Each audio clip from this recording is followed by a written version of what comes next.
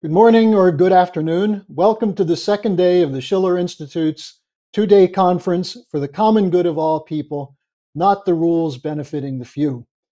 Our panel today, our first panel today, is titled Weimar Germany 1923 Comes Again, Global Glass-Steagall to End Hyperinflation.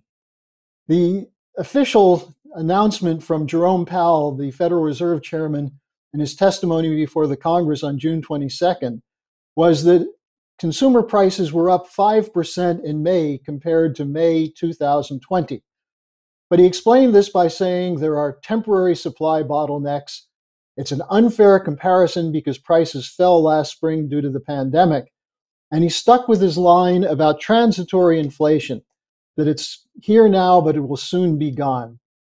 The claim from Powell and his apologists is that the Fed is involved in a very difficult balancing act between keeping interest rates low in order to allow a flow of liquidity into the economy without triggering higher prices. And not once in his testimony did he mention the bubbles which have resulted from monetary easing, the debt bubbles in corporate debt, family debt, government debt.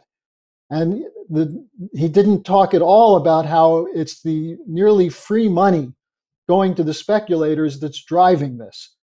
Instead, the Fed is committed to the Great Reset, the Green New Deal, and is pushing for these policies. In December 1995, Lyndon LaRouche delivered a presentation in Rome where he introduced his triple curve function, which he also called a typical collapse function. What he discussed is what we've seen over the last 25, actually over the last 50 years, with monetary aggregates and financial aggregates going up at an accelerating rate and the physical goods production collapsing. And he attributed this to the neoliberal economic policies. It's been accelerated by the move towards so-called globalization, the end of sovereignty, and so on. Now, back on August 15th, 1971, nearly 50 years ago, what LaRouche warned was about to happen happened when President Nixon pulled the plug on the Bretton Woods system.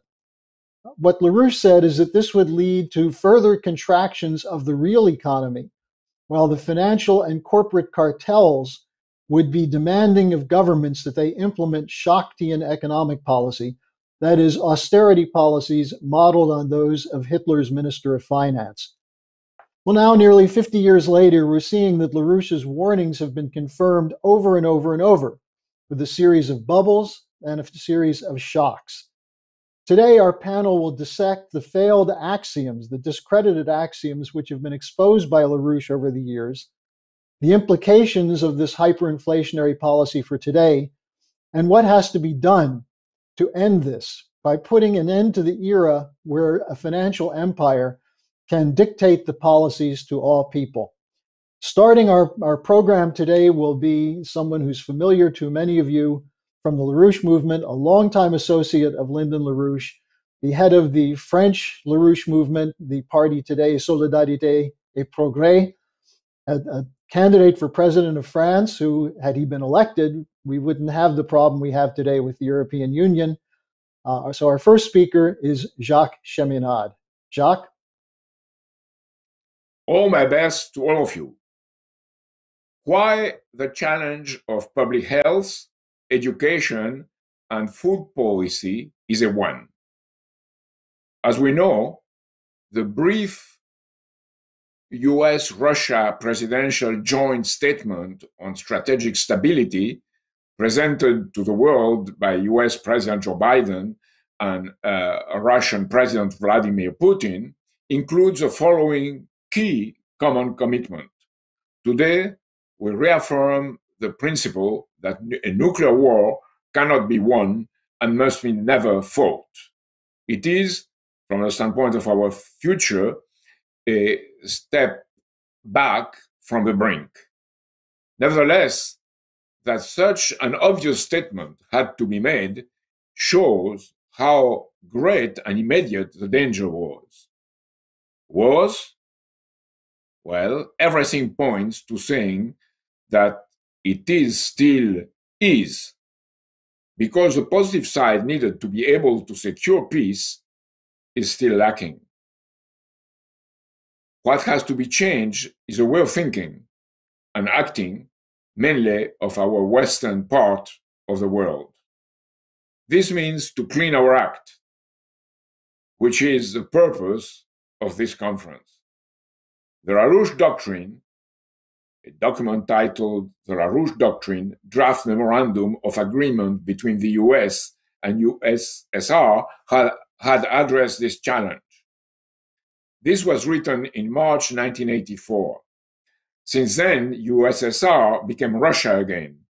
But 37 years after, the world situation has not only not improved, but become much, much worse. The unconditional sovereignty of each and all nation states is not recognized. There is no cooperation among sovereign nation states to promote unlimited opportunities to participate in the benefits of technological progress for the mutual benefit of each and all. Except for the Chinese One Belt, One Road initiative, there is no project for civilization. The point of this panel is to explain why. What is the financial, military, and social Damocles sword hanging above our heads, and what has to be done to get rid of it? The Western powers have allowed the central banks, the money changers, as Roosevelt said, money managers today, and their oligarchic controllers to create a dead end for humanity caught between hyperinflationary destruction and deflationary collapse. This hyperinflation is not an accident, it's something willfully accomplished. Paul Gallagher will explain how this has been organized and aggravated after the August 2019 meeting of the central bankers at the meeting of Jackson Hole, Wyoming, the Jackson Hole, Wyoming conference. They call that a regime change. They call it that it is a regime change, using the same word for the global financing looting of everybody, the same as the one used to impose political submission of nations to their control through the responsibility to protect. To protect what? Their feudal financial order under the hypocritical pretense of democracy. Under such a rule, real wealth collapses. The world impoverishes itself, and less money flow into production, and more fake money, it's not normal currency, it's fake money, is issued. In the past 6 months, the US Federal Reserve assets, their asset book, grew by 94%, while the real physical despite all the media babbling. Paul will give you all the relevant figures, but let me give you one, which is a very significant one.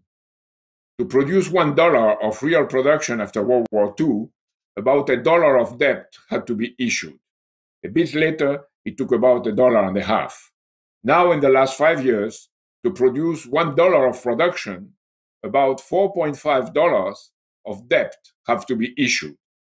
And in reality, the figure is much bigger if you include the effect of inflation. 2 more figures define the situation on the walls of the financial cave. The figure of total stock capitalization compared to the US gross national product, GNP, is of 317%, and it only reached 210% maximum at the end of the third quarter of 2007, before the collapse of the world economy at that point. So it's much worse now than in 2007. Same type of increase for the ratios of real estate to the GNP. This is what defines hyperinflation. An ever-increasing flow of fake money issued by the financial system to accumulate monetary wealth at the expense of production and of the living standards of the population. In plain words, it is primitive accumulation against the common good and the future generations. Paul will show you what Schacht, Hitler's finance minister, did to bring the Nazis into power in Germany and how he imposed brutal economic austerity. But that was not enough. It would have created after a too violent discontent inside the country.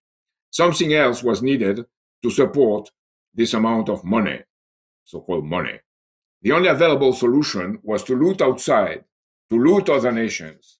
Paul stresses that in just 2 years, Schacht drove arms production from 2% of Germany's gross national product to 20%. Let's then step back at this point to the situation in the United States today for a comparison.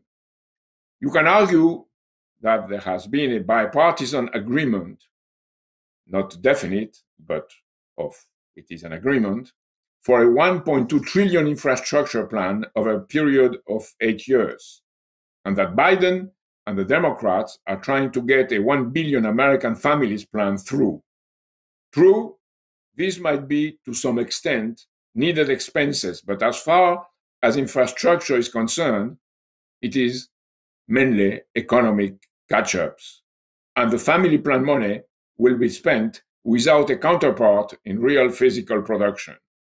And that policy, much worse, is part of an orientation towards a Green New Deal, which is a bubble of all financial bubbles. Moreover, let's state 2 points. The first is that the military expenses of the United States are of about, according to official figures, $740 billion a year. But if you add indirect expenses, that puts it, and it puts us, over $900 billion. 2 years of military expenses, therefore, 1.48 trillion, taking the lower estimate, are therefore more than the 8 years infrastructure plan. Moreover, the most advanced technological innovations are directly connected to the Defense Advanced Projects Agency, DARPA, of the Pentagon, and to the In-Q-Tel investment fund from the CIA. Silicon Valley has been, from the start, their pet project, based on systemic data control. Overall, the American defense budget is superior to the most important 10 countries which follow the United States. It may be then exaggerated to say that the present US policy is consciously that of a new Nazi Lebensraum. But as Eisenhower pointed to it in 1969, the military-industrial complex, or better say now the military-financial complex, carries with it more and more a rationale of economic and commercial warfare worldwide, which can degenerate in a general full-scale cyber war and then nuclear war, if led to its ultimate consequences. The triggering factor would be the British evil brain, its five-eyed brain, a five-eyed monster, manipulating the American muscle into a conflict which would be a disaster for us all. The collapse of the Anglo-American financial system would make the impossible become possible, as Admiral Charles R. Richard, commander of the US Strategic Command, expressed it with his own words. Is there relevant opposition from any other Western country? You can find it in some declarations, Merkel, Macron, but they are all caught in the same system. To say it in other words, they deplore the present NATO's crusade against China, but until now, only with nice words. In the meantime, we saw the British destroyer HMS Defender provoke the Russian forces in the Black Sea, as it was said mainly by many speakers yesterday, and be promptly fired at with warning shots and bombs dropped on its path. Our Damocles sword is within our world financial context, in the context of the present world financial system defined by the Western powers. Our Damocles sword is another Sarajevo incident of this type leading to open war. Then let's go back to the title of my presentation. Why is the challenge of public health, education, and food policy a one? Because to create the conditions for this one, we first need a paradigm change for us all. It means, for instance, to accomplish what China has accomplished, a constantly improved life expectancy. And at this point, China is ahead of the United States on that. This is not a very known fact, but it's a fact. LaRouche has many times stressed that the health system for all is what would make the coincidency opposites possible. In that context, France and Germany, Japan and China, the United States and China can work together for a common cause, a higher principle. Dennis Moore and the following speakers will explain how this can be accomplished economically through the LaRouche program for mankind's successful survival, a global Glass-Steagall to end hyperinflation, and then the other three measures of LaRouche's four laws. But I warn you, Microsoft and its financial source are already preparing what they call a hub health to control the data of every person on Earth. To control the data of every person on Earth. This could be good. This could be good in itself if the intention was to create a better care. But it's all the opposite. If there is no paradigm change, the information will be transferred to insurance companies, which will then determine how much each person should pay, taking into account his or her profile of predictive medicine. This is the end of solidarity among human beings. It would mean that the poor and even the middle classes in our own Western countries would be definitely left aside, unable to pay. And the poorest countries of the world would be imposed a Malthusian depopulation, a Shastian slaughter. Even if there is not a war, this is what is already in preparation. So whatever our disagreements on some issues, all of us should unite to make this one of my title our first absolute human priority. If we don't do it, we become accomplices of a mutually assured destruction of our humanity. Let me conclude then with a quote of Émile Zola, the Émile Zola from Jacques, who arose in defense of Captain Dreyfus, as all of us here arose in defense of Lyndon LaRouche. Zola tells us, when the future is hopeless, the present takes an ignominious taste of bitterness. Let's then bring about the best and healthiest of all possible futures, and our present, our one, will become a thing of joy for us all. It's our challenge. Thank you, Jacques. I want to remind everyone that we will be able to take questions after the panelists speak, and Jacques will be around for your questions also. Our second speaker is Paul Gallagher, who has been writing about economics and financial policy for years. He's currently on the editorial board of the Executive Intelligence Review, and his topic today is the central bank's regime change and the Great Reset. Paul? Thanks. I'll begin with a basic principle.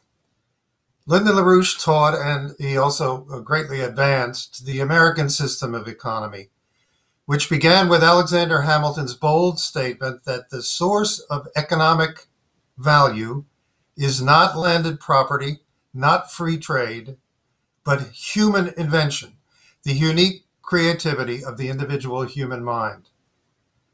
The British imperial or free trade system is based on the idea that value or wealth come from trading, and national wealth comes from international trade. Ability to sell with greater advantage than you buy is only part of this wealth. Inseparable from this is wealth from speculation on trade, on currencies, on borrowing rates, on future prices, on success or failure in trading. Human creativity enters the economy most often through engineering new infrastructure platforms. This is where most true technological advances are first applied and show up as new kinds of capital goods. LaRouche frequently explained this. Franklin Roosevelt's presidency and the following period through John F. Kennedy's presidency demonstrated it in action. A prime example is the rapid advances in science and technology within missions for space exploration, which is, after all, the development of new infrastructure. Transportation infrastructure for space travel, communications infrastructure in space, navigation infrastructure in and from space, power infrastructure for space exploration and colonization, etc. Therefore, it's important to understand that there was a fundamental change in the worldwide economy for the worse in 1971. Until 1971, Roosevelt's Bretton Woods monetary system created constant demand in the United States and European economies for more investment in capital goods and new infrastructure, skilled labor, and family farm production. It blocked international capital from speculating across borders. After the 1971 fatal decision by Nixon to break the US dollar from gold and the gold reserve, the floating currency system that replaced Bretton Woods incentivized and drove speculation and investment in speculation above all. In the half century since then, demand for new infrastructure and new capital goods gradually disappeared, giving way to demand for cheaper, larger scale production of existing goods. Cheap production exported into developing countries completely pushed aside Roosevelt's intention of capital goods exported into developing countries for great projects of infrastructure. Okay. The period of hyperinflationary pressure that we are now experiencing has been created not by pandemic and so-called recovery, but by decisions and actions of the major central banks under what they started calling their regime change in the fall of 2019. Here is the infamous inflation in Germany in 1922-3, known as the Weimar hyperinflation. This is the Reichsmark against the US dollar in the right-hand column. From a few hundred to one to many trillions to one in that 18-month period. Household wealth, workers' earnings wiped out. The German central bank did this unintentionally but deliberately by printing money to try to hyperinflate away Germany's war debts and reparations payments. But you see at the bottom, at the end of 1923, a man named Jacques took over the central bank, the Reichsbank. Jacques used a large international loan organized by the House of Morgan to remove the foreign payments pressure. He used the introduction of a new currency, which Jacques made extremely scarce, to suddenly kill the inflation. As you see, just about 4 new marks, called Rentenmarks, to the dollar for the next 10 years. Jacques and the government used an extreme shortage of currency in imposing brutal economic austerity, defeating all proposals to add any productive credit to the economy. Suffice to say that Germany's unemployment rate was 12% before the 1929 collapse. So hyperinflation is indeed transitory, as our current central bankers insist. They may wind up ending it abruptly with its opposite, deflation, with potentially murderous results. Germany was a special case. The general case then, in the 20s, in the United States and over most of Europe, was that after World War I, the regulation of commercial banks was dropped. big commercial banks were allowed to take over investment banks and form stock speculation trusts. And bank holding companies were allowed to own investment banks, as well as what we call today shadow banks of all kinds. They became what are called universal banks, offering, quote, one-stop banking. That term was used by Wall Street in the 20s as well as now. Especially in the United States, big Wall Street and Chicago banks formed speculative partnerships with smaller banks all over the country, selling them securities, which these small and middle-sized banks sold in turn to their customers. In the United States, Germany, Italy, France, Austria, the big universal banks became loaded with deposits, but cut back drastically on lending, which is also the case now. The Federal Reserve even made liquidity loans to the big banks and even bought securities from them, quantitative easing, in 1923-24 and in 1927. These banks brought on the stock crashes and bank bankruptcies of 1929 to 1933. The process is well and thoroughly described in a book published last year by Professor Arthur Wilmarth of George Washington University entitled Taming the Megabanks, Why We Need a New Glass-Steagall Act. That was the solution. In the United States, the commercial banks were reorganized with their speculative securities washed out and written off in Roosevelt's bank holiday in March 1933. That reorganization was made permanent by the Glass-Steagall Act 3 months later. That write-off was deflationary. It meant that new credit was necessary on a large scale.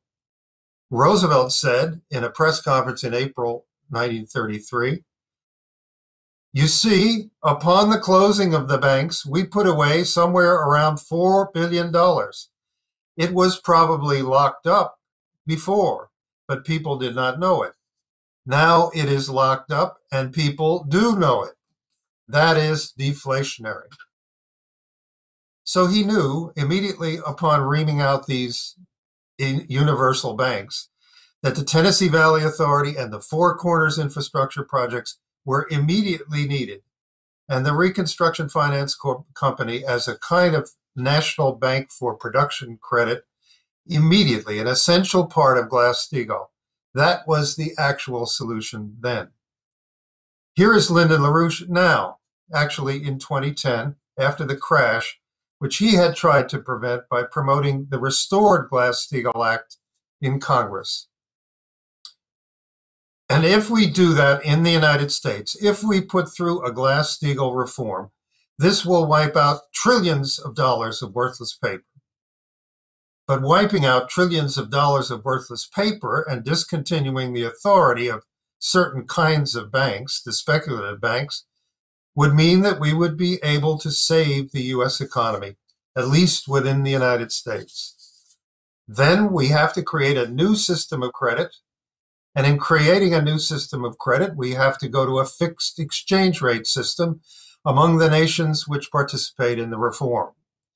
By going to a fixed exchange rate system, we can maintain basic borrowing costs in regular loans of 1.5% or something like that as a base rate. We can then and must adopt a perspective of about 2 generations, about 50 years, of rebuilding the world economy. The emphasis in the beginning, because we've deployed so many industries and so much agriculture, the tendency will be to go to infrastructure program. I'm sorry, because we've destroyed so many industries and so much agriculture, the tendency will be to go to infrastructure programs, like mass transportation, for example, rail, maglev systems, improvements of water systems, as well as mass transportation, to a much expanded emphasis on nuclear power as a source of power, to improvements in municipal systems and so forth. The improvement in the area of basic economic infrastructure will create a demand for production from industry. That's the start of the solution now. The universal banks, which had caused the 1929 to 33 crash, banned by Glass-Steagall for half a century in the United States and much of Europe, came back with a vengeance from the late 1980s. After London's Big Bang deregulation of 1986, the regulators allowed universal banking everywhere. Today, it is banned only in China. The 2007-8 financial crash, as everyone knows, was based on this bubble of mortgage debt created by Wall Street and London universal banks and their pet mortgage companies. Households could not afford the soaring home expenses, so they borrowed them, thinking to make money in the process. Of course, this $10 trillion in debt, grown up by 2008, double what it was 5 years earlier, was only one small part of the worldwide debt bubble that crashed. On top of it was $10 trillion in mortgage-backed securities and perhaps $100 trillion in other derivatives bets. After this crash, the solution was rejected. LaRouche's Glass-Steagall solution, breaking up the universal bank holding companies and writing off their worthless securities, as well as banning home foreclosures while this was done, was rejected. Instead, the central banks began coordinated massive money printing to keep these universal banks liquid as their bets went bad and supposedly give them enough reserves to survive their next crash. The mortgage debt bubble was then replaced by an even larger global bubble of corporate debt. Some $13 trillion of corporate bond debt was issued from 2008 to 2018. That's the tall tan bar. That was more than in the previous 2 decades combined, the 2 gray bars. This is just one category. The total corporate debt bubble is now more than $80 trillion. In the United States, $12 trillion, doubled since 2010. And again, on top of that, debt securities and hundreds of trillions in interest rate swaps and other derivatives. Here are the claimed assets of the 4 biggest Wall Street universal banks combined. You see a big expansion during and after the 2008 crash they had caused, then slower but continuing growth to a monstrous size while being fed by the quantitative easing money printing of the Federal Reserve.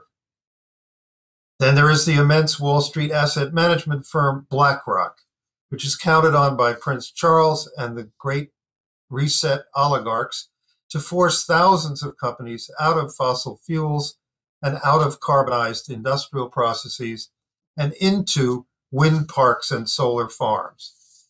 It was called, that is, BlackRock was called a giant that emerged from the crash under the Fed's quantitative easing. Its assets under management were $1 trillion in 2008, $6 trillion in 2017, and almost $9 trillion now. This was all only the prelude to what started in the autumn of 2019, when the central bankers themselves called what the central bankers themselves called the regime change, and which is about to blow out now. Go back to Mr. Hjalmar Schacht, the German central banker in the 1920s. After 1929, Mr. Schacht took a few years off to raise funds for Hitler from banker and industrial friends in Germany and London, and to campaign for the Nazis in 1932 and early 1933 elections. He found time to be in on founding the Bank for International Settlements in Basel, Switzerland, the so-called central bank for central banks. And he was quite a favorite with the Bank of England head, Montague Norman, and became a favorite with the British economist, John Maynard Keynes. In 1933, Schacht charged back in as Hitler's head of the Reichsbank and as Minister of Economics at the same time, with much more power than he'd had 10 years earlier. Back then, the deflationary Mr. Schacht had made currency very scarce. Now he printed money as no central banker ever had before. The Mefo bills he printed were his idea, not Hitler's or Goering's. He had a circle of the biggest banks and industrial arms producers form a dummy company, massively issue their own IOUs, and his Reichsbank bought them with new currency. By this plan, he took fiscal powers of the Nazi government, making the central bank dominant in what was supposedly government spending. That was a central bank regime change. More important was its purpose. That was a huge shift in economic activity across the board. As Jacques mentioned, in just 2 years, 33 to 35, Jacques drove arms production from 2% of Germany's GDP to 20% of it. Some other industries, for example, textile and clothing production, agricultural implements, housing construction, were throttled in the process. In the context of that shift began the labor camp system, which gradually evolved into the horror of the 20th century. There was the model. Lyndon LaRouche made a huge issue of it in the early 1970s when Roosevelt's Bretton Woods system was destroyed. LaRouche warned that what resulted would be Schachtian fascism. In August of 2019, central bankers met at the Federal Reserve's annual Jackson Hole, Wyoming conference and discussed a proposal by former central bank leaders from 4 countries, now all executives at BlackRock Incorporated, the world's biggest financial firm. They called it regime change. It was time, they said, for central banks to take control of spending powers from governments. The conference also discussed a presentation by Bank of England head Mark Carney, Mr. Zero Carbon among the central bankers, who said the central banks would have to create a synthetic world currency they controlled to replace the US dollar. The reason for both proposals: the central banks must finally succeed in their 10-year mission impossible after the 2008 crash to set off inflation. They must create huge amounts of consumer demand by printing money and directly helicoptering it out.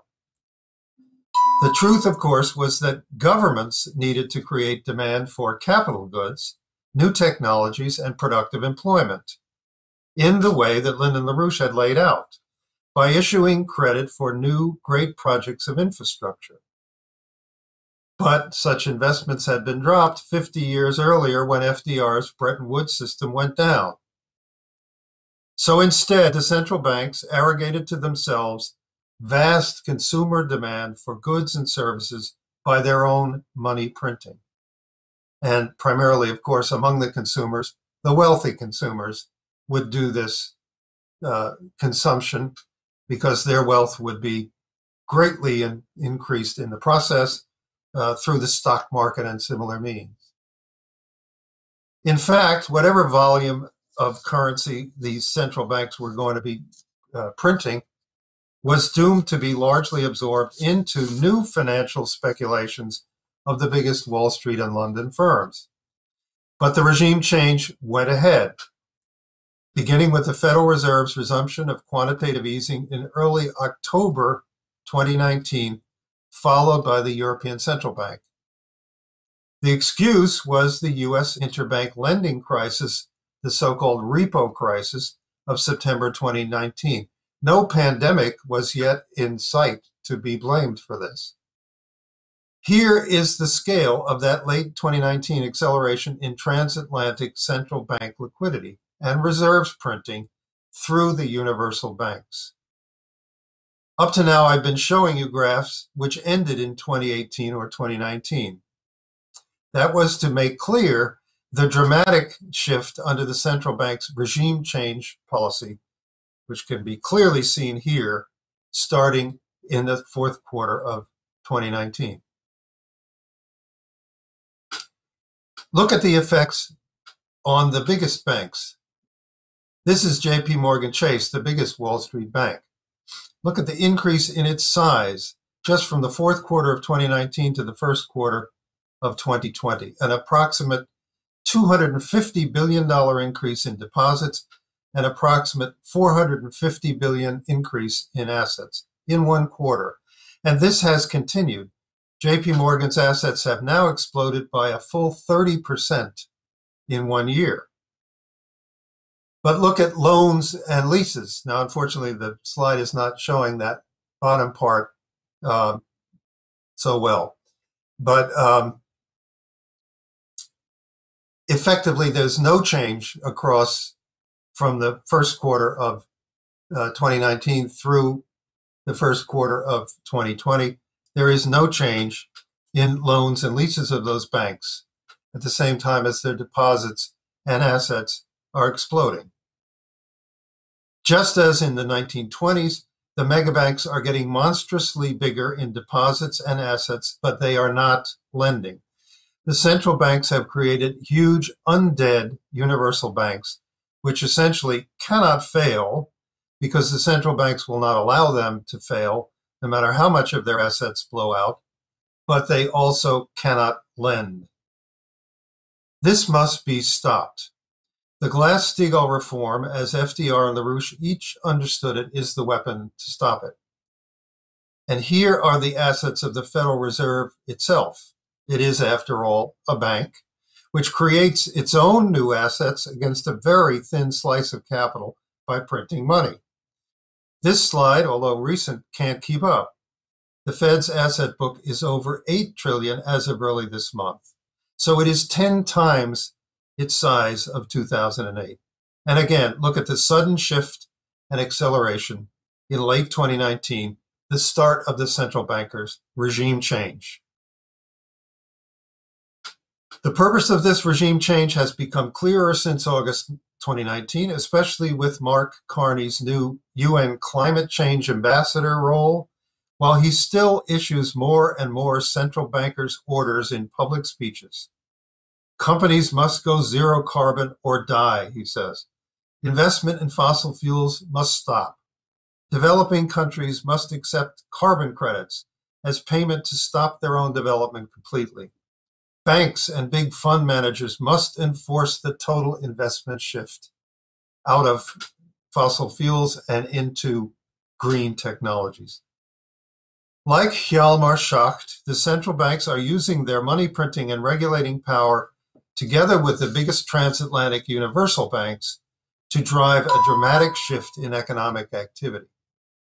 Their great shift is into what they intend to be a $30 to $40 trillion green finance bubble, which will get them through a global debt collapse, the so-called Great Reset.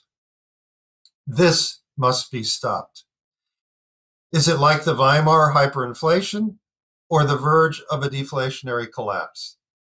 Central banks have created both. What is critical is that it must be stopped. Glass-Steagall breakup of these banks in every nation and nationalization of central banks to create national credit institutions for productivity and productive employment is the way to do that. That concludes my presentation. Back to you, Harley. Well, thank you, Paul. That was very timely. Our next speaker will be Dennis Small, who has been the director of LaRouche operations throughout Ibero-America for the last several decades. He's on the editorial board of the Executive Intelligence Review, and his topic for today is Double or Nothing, the LaRouche Program for Mankind's Durable Survival. Dennis?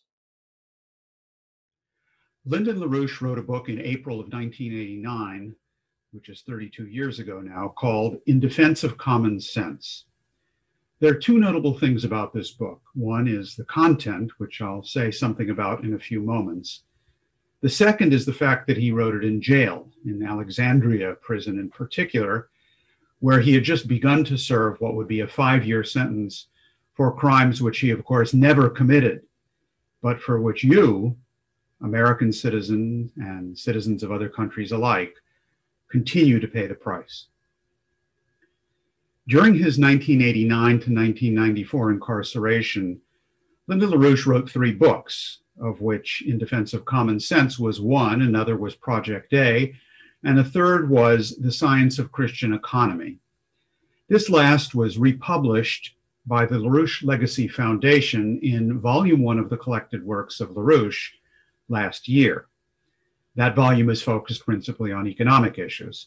Volume 2, which will be appearing later this year, and which is focused on creative and cultural matters, music, and so forth, will include 3 other essays of LaRouche's from prison, that he wrote in prison, including Mozart's 1782 to 1786 Revolution in Music, and On the Subject of Metaphor. LaRouche accomplished more in jail than most people do in their entire lifetime. But that is not our topic today. In his April 1989 In Defense of Common Sense, LaRouche wrote the following, and I quote, "A swimmer is rescued from the sea, moments before his strength had ebbed fatally. This is momentary survival. Is this a paradigm for the successful survival of an entire society? How must we distinguish between merely momentary and durable survival?" Linda LaRouche then continued, "That selected moment serves as the time of departure for a continuing journey into the future. Regard that journey into the future as if it were a kind of mathematical physicist's continuous function. Continuously, cause generates effect, and effect has a causal relationship to the subsequent effects. This function is expressed in terms of increase or decrease of a magnitude termed potential population density. This is no ordinary or linear sort of continuous function. It is nonlinear, but not the less an efficiently continuous function in experimental terms of reference." Close quote. Now that is our topic today. What economic policies must be implemented in this, the midst of the worst civilizational breakdown crisis we have faced since the new dark age of the 14th century, policies that are required to ensure the successful, durable survival of mankind into the limitless future. Now, as in the 14th century, a global pandemic is today posing a crisis that is so devastating that it has actually opened up a window of opportunity for a revolutionary change in the entire structure of society, a new paradigm, a renaissance. The cause of the pandemic, as LaRouche demonstrated over 30 years ago, is a plummeting collapse of man's potential relative population density. That means that man's power to be fruitful and multiply and replenish the earth and subdue it has fallen below break even, way below break even. The anti-industrial economic policies of looting of the last 50 years have left mankind with half the number of productive jobs that are needed, half the food we require to nourish the population, half the hospitals and medical personnel needed to combat the aggressive virus, and half the electricity needed to maintain that infrastructure and productive economy. Is it really surprising then that a mere coronavirus has gotten the better of us and continues to scorch a path of destruction across the planet? We, of course, need vaccines for all 7.9 billion of us. Today, the latest numbers is that 2.6 billion doses have been administered, but only 0.3% of those have been administered in low-income countries. This is suicidal on the face of it, given what we know about the way the virus is spreading across the planet. In addition to vaccines, we need modern health systems. We need hospitals. For example, in the developing sector, we estimate that we need 30,000 new hospitals with approximately 10 million new beds just to reach standards that are acceptable by modern conditions, for example, in Europe today. Doctors and nurses also have to increase. We need to provide electricity, we need water, we need the other facilities that are required, transport, and so on, to make these hospitals and the rest of the health system function. A global Army Corps of Engineers is going to be needed to bring this about in the developing sector in particular. The COVID pandemic has merely pulled back the veil on what have been Malthusian depopulation policies over the last 50 years. Now, Linda LaRouche countered this immoral, unscientific claptrap of Malthusianism in that same book, The Defense of Common Sense. And he said the following, and I quote, "Today there are more than 5 billion persons. Had the world as a whole employed, to the degree it might have done so, the levels of technology already available by 1970, not only would the planet's population be significantly larger than it is, the average standard of living per capita would have approximated that of North America in 1970. And the population potential, as distinct from the actual population, would be approaching 25 billion. LaRouche continued, the increase of both the actual and the potential population densities during the recent thousands of years is the outcome of the continued and interdependent generation, transmission, and efficient assimilation of scientific and technological progress. Now, if we return to the pedagogical indications in that population density, the potential relative population density graphic, we can see the way successive technological leaps produce the following kinds of changes in that function. This is precisely the sort of nonlinear continuous function that Lyndon LaRouche was referring to in his book. It describes discontinuities in the previous patterns of metrics of the physical economy, but they are caused by a continuous scientific and technological advance that produces those leaps. Stated otherwise, if we want to double employment, double food production, double energy production, double the power that is bringing about these effects, we have to take recourse to the power of human mind that is producing that capability to have those doubling policies. We have to find the location of that power, which is outside the domain of that which is being doubled. It is in the domain of creative human activity, of technological advance, of classical culture per se. Now, those of you who have performed exercises in constructive geometry with the idea of doubling the square and doubling the cube will perhaps have an idea of the kind of process that I'm referring to, an understanding of the principle of physical economy, which was at the very heart of Lyndon LaRouche's fundamental discovery. Now, today, almost half of the world's labor force of 3.5 billion people is not productively employed. Many have no jobs at all. A large number of them, the largest amount, are employed in the so-called informal sector, where they may make some money by hustling, but they are not producing any actual productive value through no fault of their own, but because of the nature of the current system. They are forced to engage in menial labor, in services, in drug running, in all sorts of unproductive and destructive activities. This is why we have developed a program which begins with a requirement of producing 1.5 billion new productive jobs to employ all of those who are now unproductively employed. They must be employed in building hospitals, in constructing highways, high-speed rail lines, power plants, schools, new factories, and also employed in tearing down casinos and other dens of iniquity, which is a topic we will come back to shortly. Over a generation, we will be transforming this world labor force according to the proportions and concepts provided by Lyndon LaRouche, as he has recommended them. Unemployment will virtually vanish. 50% of the labor force will be employed in goods-producing activities, in industry and so on. And a crucial 5% will be in the R&D sector, that is, in that forge of the technology and the science which, through application in the machine tool principle, produces the actual increase in value, the increase of the productive powers of labor. Now, one major problem we have to address is food, or the lack of food.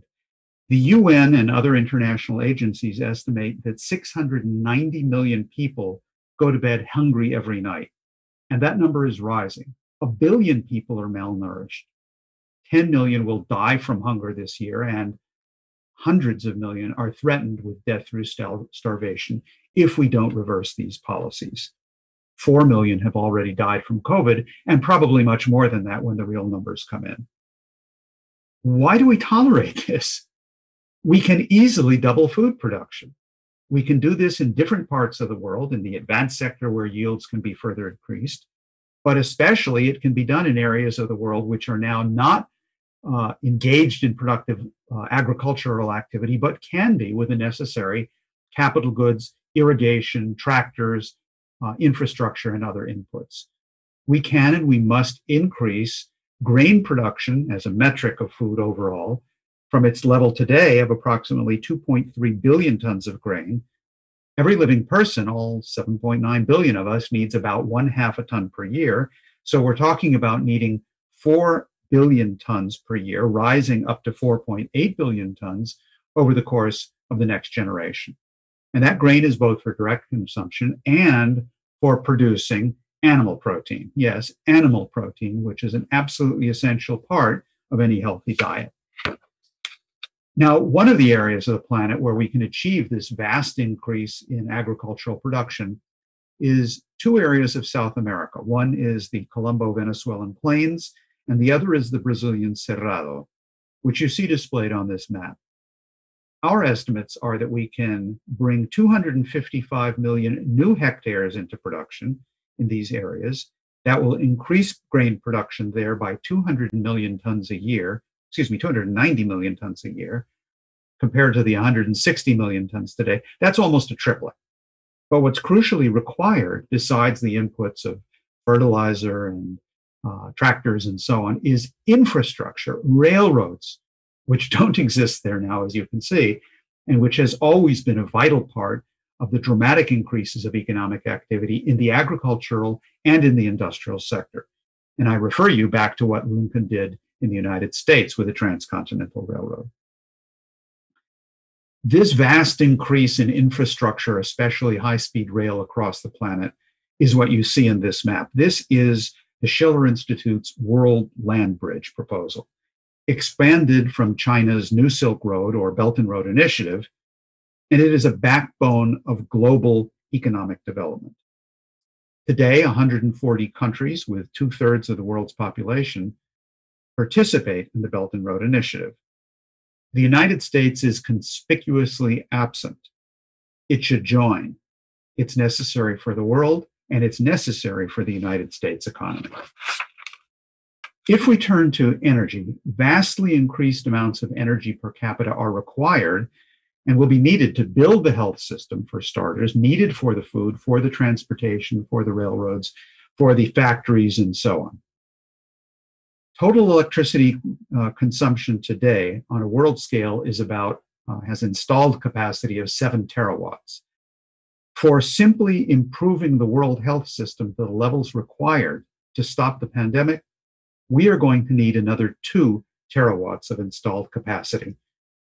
To get the entire world up to the per capita standard that China now has, as you can see reflected in this chart, total capacity is going to have to double from 14 terawatts, 2 to 14 terawatts over 25 years from the level of 7 today. That's a doubling. The US has a vital role to play as a revived engine of global economic development, including in the health area, and its energy production must rise as well to double its current capacity. Now, let's put this in perspective. Bitcoin and Bitcoin mining, as you may have heard, is all the rage in monetarist and speculative circles. They say that we have to stop the fiat money and the quantitative easing, which is being done by the Federal Reserve and other central banks. That's true. They say the way to do it is to simply repeat in a modern form the policies of Milton Friedman and his famous K percentage rule, which is to simply increase the supply of money by a fixed predictable amount, a limited amount every year. And that'll do it. It's waving the magic wand. Well, that policy has been proven to be unscientific quackery numerous times coming from the mouth of Milton Friedman. And it is more so in terms of the Bitcoin, because there's an additional wrinkle with a Bitcoin, which is not simply the issuance of money and that does it, but the way Bitcoin is issued or mined, quote unquote, has nothing to do with mining per se, as we would know it. Mining Bitcoin means putting up arrays of supercomputers which consume inordinate amounts of electricity to work on very complex mathematical puzzles. The first person who solves those puzzles gets some Bitcoin. Now, you might say, well, this is just an adolescent game. It's relatively innocent, except it isn't, because the amount of energy which is consumed in Bitcoin mining on a world scale is 116 terawatt hours of electricity per year. That's more than is consumed in the entire nation of the Philippines and the entire nation of Holland. Moreover, put this in perspective, if that electricity were put to actual productive use, it would be almost 1/4 of all the electricity required to power the 30,000 new hospitals that have to be developed and built in the less developed countries, the LDCs, which is about 525 terawatt hours per year. I think the point is obvious. It's absurd to use this for Bitcoin mining when it could be used for something productive. By the way, the majority of Bitcoin mining, so-called, 65% of it, occurs in China, right? Because there's relatively cheap energy there. I should say occurred in China because the Chinese government is wisely cracking down on this because they think this is totally destructive. So the Bitcoin miners are discussing and have decided where they're going to move, where there is also plentiful energy and a welcoming environment. And that location is Texas. Yep, Texas. If you add on to Texas's already overloaded electricity grid, the amount of electricity required for Bitcoin mining, you're adding 22% onto that. That should work out really well for Texans and for the rest of the country as well. Now, I'd like to conclude with some much needed help from Lyndon LaRouche personally on the concept of productive and unproductive employment and on his proposal on the 4 laws. The 4 laws you are familiar with, I'm sure. If not, I'll remind you, LaRouche presented the idea of the need to go through a bankruptcy reorganization of the current world financial system through Glass-Steagall, as has already been discussed, to establish Hamiltonian banking systems to channel productive credit for productive activity of the sort we've been discussing with the World Health System, to establish global infrastructure projects where countries can cooperate for rapidly increasing the productive powers of labor, such as the Belt and Road Initiative.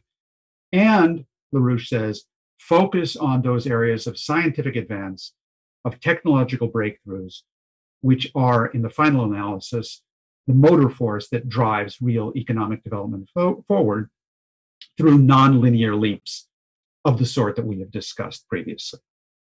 Now, I want to show you a very short video clip from a town hall meeting in New Hampshire in 1980 during the presidential campaign. And you will see here that LaRouche draws a very fine distinction between productive labor and unproductive labor. And I believe this is probably the first place where Lyndon LaRouche ever presented the precursor to what later became Lyndon LaRouche's famous 4 laws.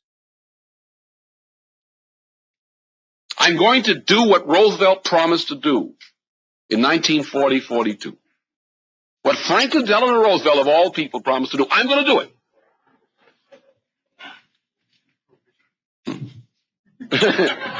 He said, and prohibition.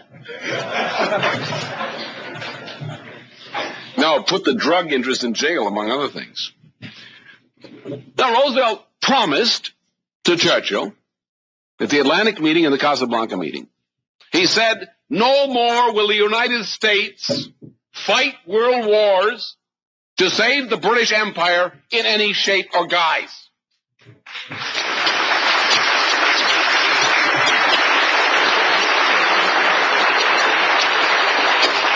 No more will the United States tolerate the British system, whether colonial or neo-colonial. No more will the United States tolerate the economics of Adam Smith in any part of the world.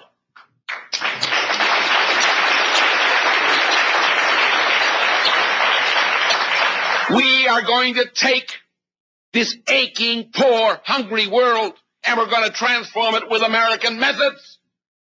We're going to transform it by export and development of high technology. We're going to have Manhattan projects and NASA projects and every dirigist federally directed scientific Christ program that we deem necessary. You know, some people talk about how many nuclear plants can you build. And I understand American methods. If I want to build 10,000 nuclear plants by the year 2000, we'll do it. It can be done. If we putter along the way we like to do it, it won't happen. You want to have 50 or 100 nuclear starts a year, we can do it. Just take the table of requirements. We need how many steel plants, how many of this, fill them all, right now. If we have to melt down the neon signs on the whorehouses to do it.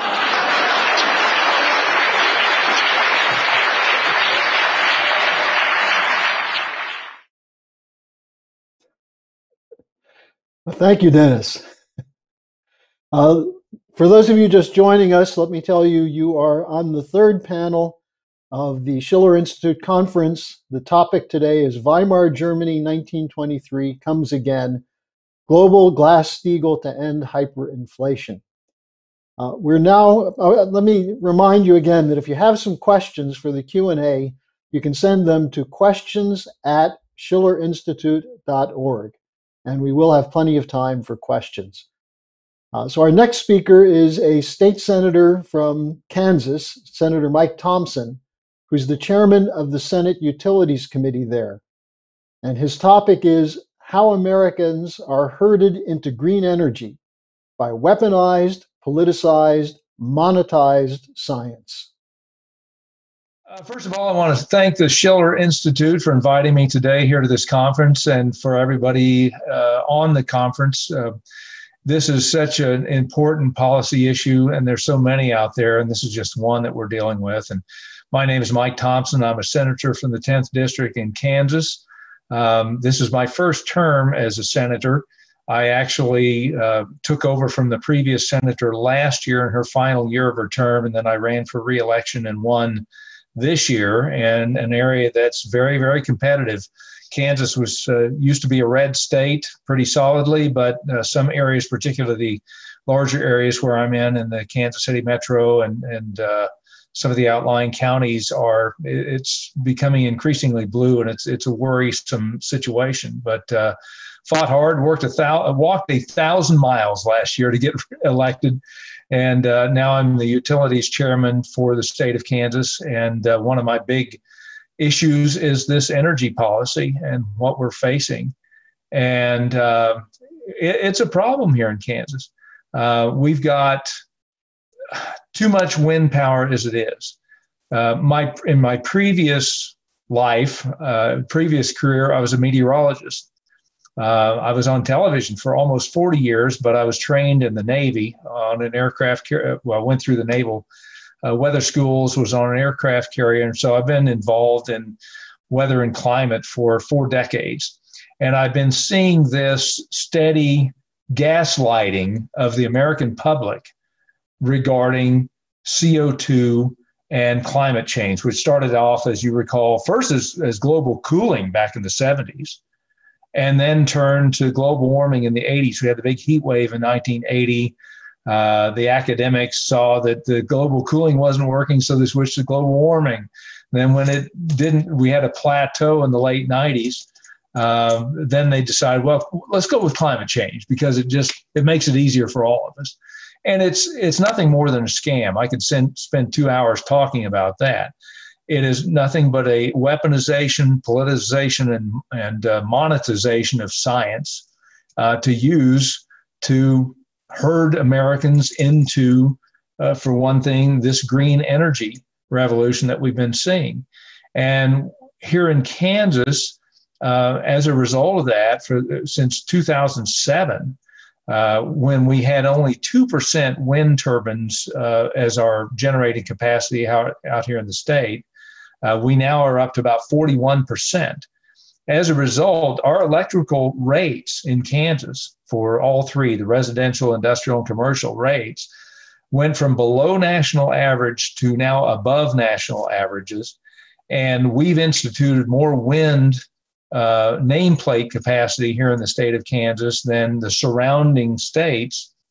And as a result, we are not competitive anymore with large businesses and institutions that use a lot of electrical energy.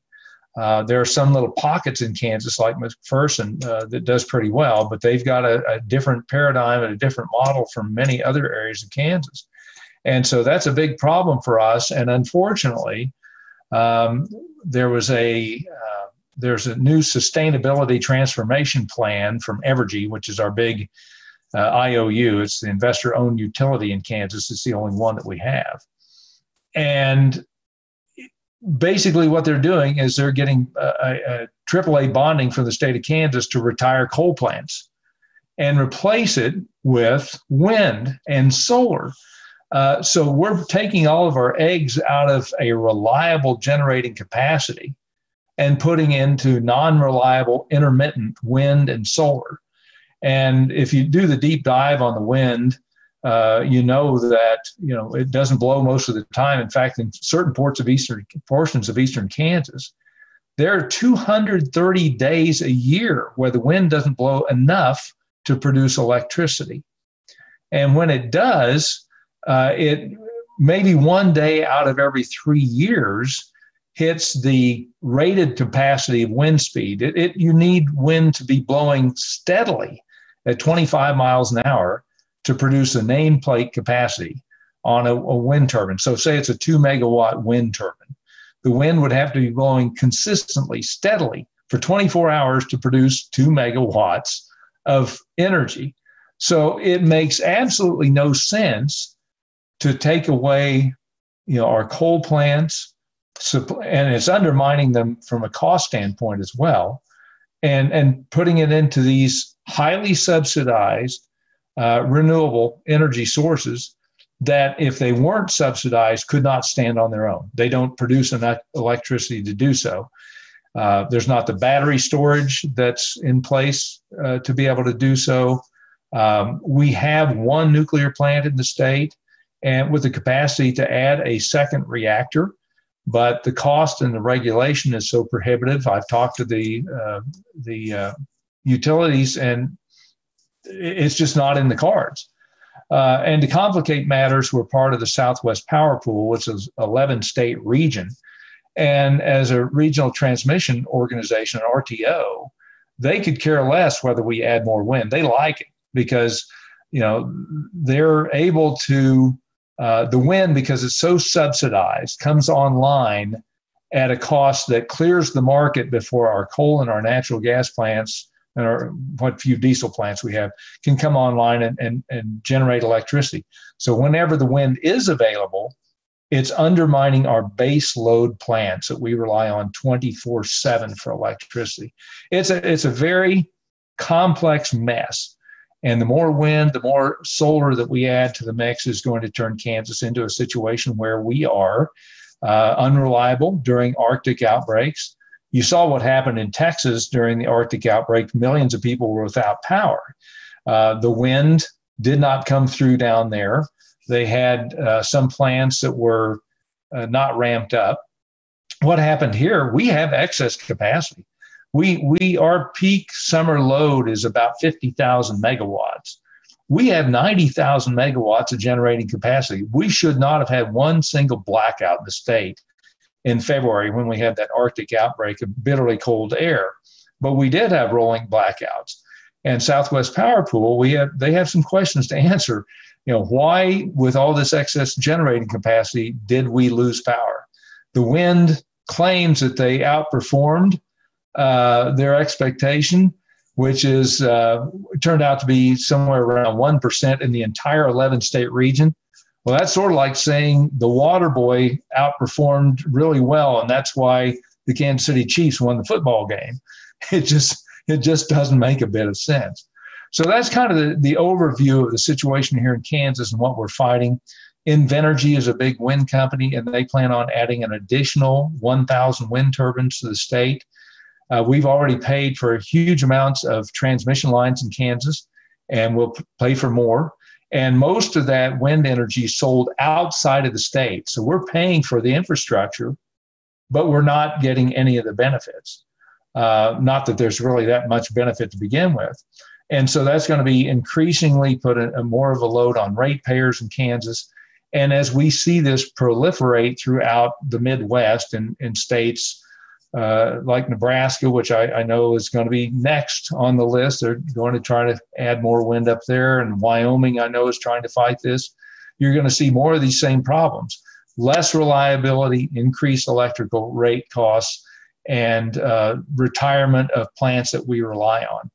And there's only 98 reactors, I think, nuclear reactors in the United States that are operational right now. I think there was one under construction. I think it may have been halted. So nuclear, which is a wonderful source of electricity, is being ignored. What's interesting, in the polar vortex, the very cold air that we had, part of the problem was our generating plants did not have firm delivery contracts for natural gas for a third of their supply. And so they were going out and buying that on the market. And when that cold air hit, the natural gas spiked to, at some point, $625 per metric cubic foot or ton, I think it is, MCF of natural gas. Normally, it's $1 to $2.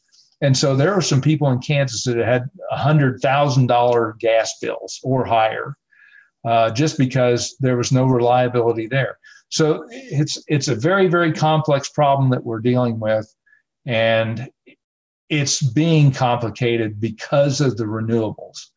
If we didn't have all this wind, if we didn't have all this solar, we'd be looking to our reliable sources and firming them up and doing what we need to keep them in good shape. But unfortunately, we're not. And all you have to do is look to California and PG&E, Pacific Gas and Energy out there, because they've gone so heavily into renewables, they can't even afford to do the maintenance on their transmission lines out there well enough to serve the customers. That's part of the reason they had the issues with the wildfires over the recent years, is because they weren't able to clear the brush. The maintenance on the lines were a problem, and PG&E's bankrupt. Well, that's what we're going to do here. And I think I saw this morning that Evergy was downgraded. I just glanced at an email. So at any rate, we've got a very messy problem here in Kansas. It's kind of a microcosm of what we're going to see across the country as these renewables proliferate across America. Thank you very much, Senator Thompson. We appreciate your being with us today. Our next speaker is Mike Callicrate. He's a cattle rancher, an entrepreneur, and a civic activist. He's the founder of Ranch Foods Direct, the operator of Mike's No Bull blog, and he's going to be speaking on the state of U.S. agriculture and solutions. Mike?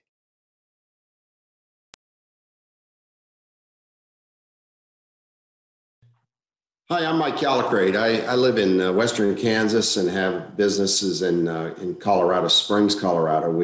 We slaughter animals where they're at in St. Francis, Kansas, on our ranch, and then we haul carcasses to the urban center, which is Colorado Springs, about 200 miles away. And what this is really just an example of what I think we need going forward in order to be able to feed ourselves in a resilient and sustainable way. I've been fighting industrial agriculture for around 30 years. I really discovered that the big meat packers had decided to cooperate rather than compete about 1988. And by 1990 something, I had fully realized that I was playing in a fool's game as a cattle feeder. And so I started to think about, how do we make the system better? How do we make it serve the people who are involved, from the ranch to the worker in the slaughterhouse, processing plants, and the consumer. And so in about 2000, we developed Ranch Foods Direct, which is exactly the intent of that model, is to try to replace the industrial model that I think has served us extremely poorly. And I want to tell you about a flight I took on Friday from Newton, Kansas to Colorado Springs. Now, on that path, you will cross the entire width of the Ogallala Aquifer. The Ogallala Aquifer has sort of been this area of industrial production agriculture. The water is being pumped there to grow corn and soybeans and wheat and alfalfa hay and all these things that feed into the food system, but mostly in producing livestock feed below cost of production. And so on that flight, I thought it was really interesting that it looks more like an area that has been strip mined. This is a model of strip mining that's applied to agriculture. And basically it is a mining operation. They're mining the water. I saw sprinklers that had been completely shut down and the center pivot removed. The Ogallala aquifer is in steep decline. It's being pumped out far, far beyond its recharge rate. And we saw a lot of sprinklers that the end tower had been removed from. And so they're doing everything they can from a technology perspective to try to stretch the water. But this is a valuable public resource that's being mined by a few, and the profits being handed off to the big food companies of the world, like Tyson and JBS and Cargill and Marfrig's National Beef Company. And so the water is disappearing. The other thing I see is a massive number of empty feedlots. These are the smaller independent farmer feeders who would feed cattle. The production from the farm and the manure would go back on the land in a very resilient and a very sustainable way with the manure from these livestock. Those are gone. Those are essentially gone. And the animals have now been concentrated into some very, very large operations where manure is a liability, not an asset. Now, it's a problem. It's a pollutant instead of this wonderful asset that builds soil health. And these are the feedlots that have sweetheart deals with the big meat packers that are getting prices well above the reported prices for livestock. And they're able then to put their neighbors out of business and take over whatever animals that they used to feed in those smaller, more sustainable kind of operations. And so it was quite a shock just to see the soil loss across, especially eastern Colorado, where it's been blowing and washing away for years. A huge percent of the topsoil is already gone. And so we're well on our way to not being able to feed ourselves. And you know, you talk to people and they say, yeah, Mike, but that industrial model, that corporate control model is just so efficient. And I say, really? How so? You know, my operation at St. Francis, Kansas, one man can slaughter 4 animals per person per day, per man per day. And these are not the most highly skilled butchers. These are young people that want to learn, and they're learning how to process these animals, but they can get 4 animals per man per day. The biggest Tyson plants, the 2 biggest Tyson plants at Dakota City and Garden City, Kansas, we're looking at less than 1.6 animals per man per day. So who really is more efficient? How about water use? The big plants are using over 700 gallons per animal processed. At my small plant in St. Francis, Kansas, we're using between 30 and 50 gallons of water per animal processed. And so the big lie of economies of scale and efficiency is really an efficiency about extracting wealth.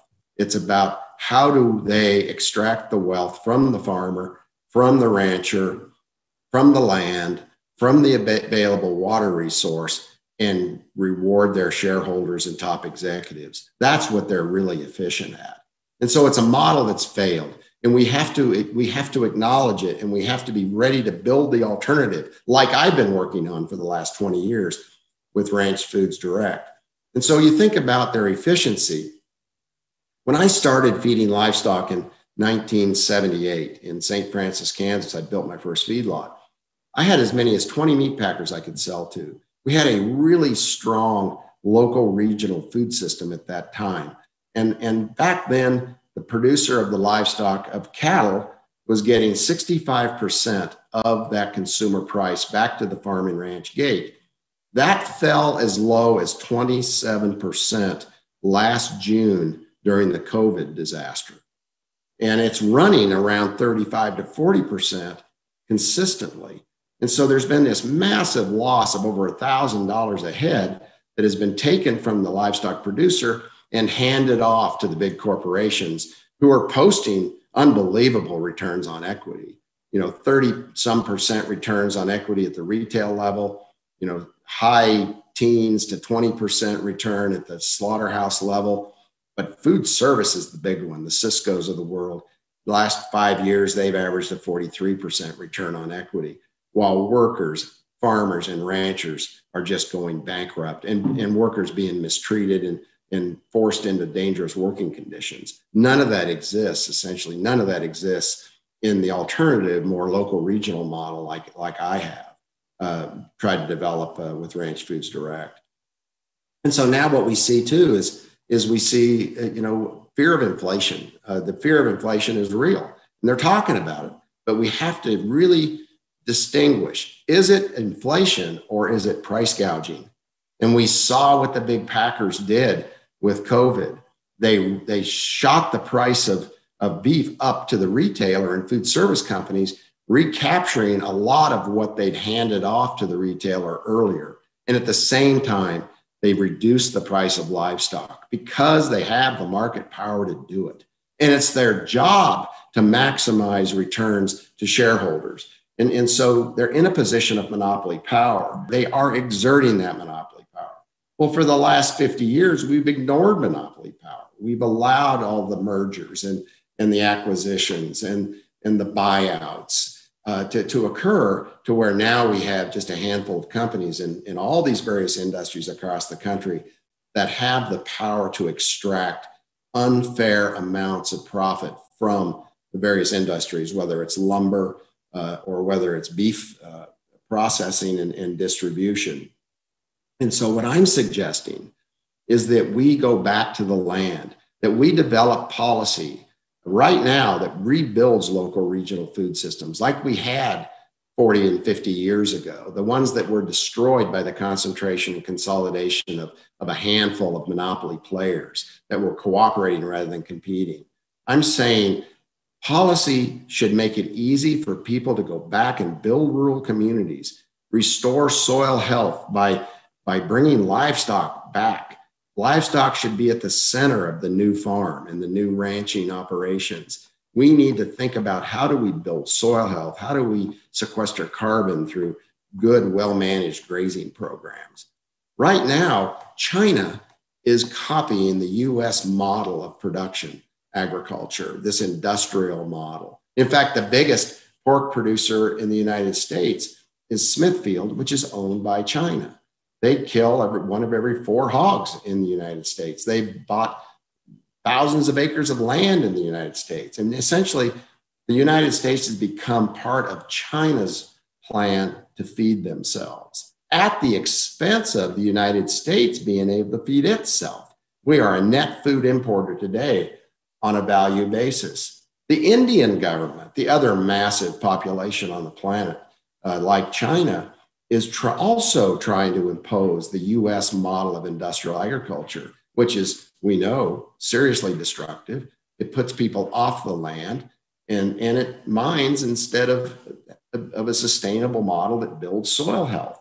And so the Indian farmers are fighting very hard to avoid that trap of being enslaved by a handful of global corporations. And of course, there's a lot more Indian farmers as a percent of the population than there is US farmers. And so they're making a lot of noise, and we should support that movement in India to keep family farming alive and expand it rather than have it put out of business by the handful of global corporations.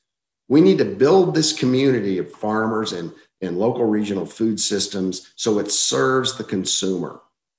And so it serves all of the things that we care about, from climate change to the way animals are treated, to people that live on the land and actually create wealth through the production of food that they share in the economy, that they earn a living income. That is not true today. They're being enslaved more and more all around the world into these industrial models. And so we need to avoid that. And I'm suggesting that all the money we're spending in the US on building it back better, that we build back the most critical infrastructure. And that is the ability to feed ourselves, those processing facilities. And what about those facilities being connected by way of public markets in urban centers, complete with all of the processing space so that the farmer and the rancher doesn't have to be out that expense? That could become more like a public utility. Oftentimes, utilities replace monopolies throughout history. Let's let a utility type model come in and provide the food producer access to the consumer. And that can be done more in the framework of a public market.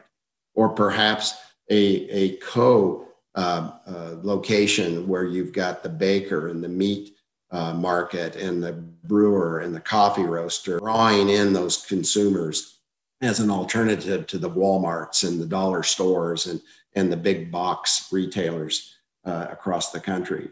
And then what we need to do, and we need to do it now, is we need to enforce strictly the antitrust laws. We've already got them on the books. Of course, they've been diluted. There's been some seriously bad judicial decisions made that have given the green light to big meat packers, for example, to break the Packers and Stockyards Act of 1921, which broke up that meat monopoly of that day. And so we need to reassert what is the purpose of antitrust. And it's to prevent monopoly, which we now have in full force. And so Congress is looking at some various options right now. We have their attention. Let's push very hard to enforce antitrust law that protects the producer and the consumer and the new food model that we want to build out. That's going to be very, very critical going forward. And so that is what I have to offer today is the idea of building the alternative. Avoid the global economy, avoid the global monopolies that are now currently extracting the wealth from the economies of the world. They have to go away eventually. We can't get rid of them overnight, but we can certainly start building an alternative alongside their model and strictly enforce antitrust laws, step in, take care of the workers that are being exploited, start building these local regional food systems and reviving our rural spaces. But please, we've got to focus on rebuilding soil health, sequestering carbon. And we do that through agriculture. And we do that through a livestock-centered agriculture. So thank you for having me on today. And I really appreciate the opportunity to speak to you all. Bye. Thank you, Mike. And I understand you'll be available for the question and answer session. So I'm sure you'll have some questions coming. Our next speaker is from Japan, Daisuke Kotegawa. He is a former official of Japan's Ministry of Finance and was, for a time, the director for Japan at the International Monetary Fund. His topic today, valuable lessons on the financial crisis from experiences in Japan. Mr. Kotegawa?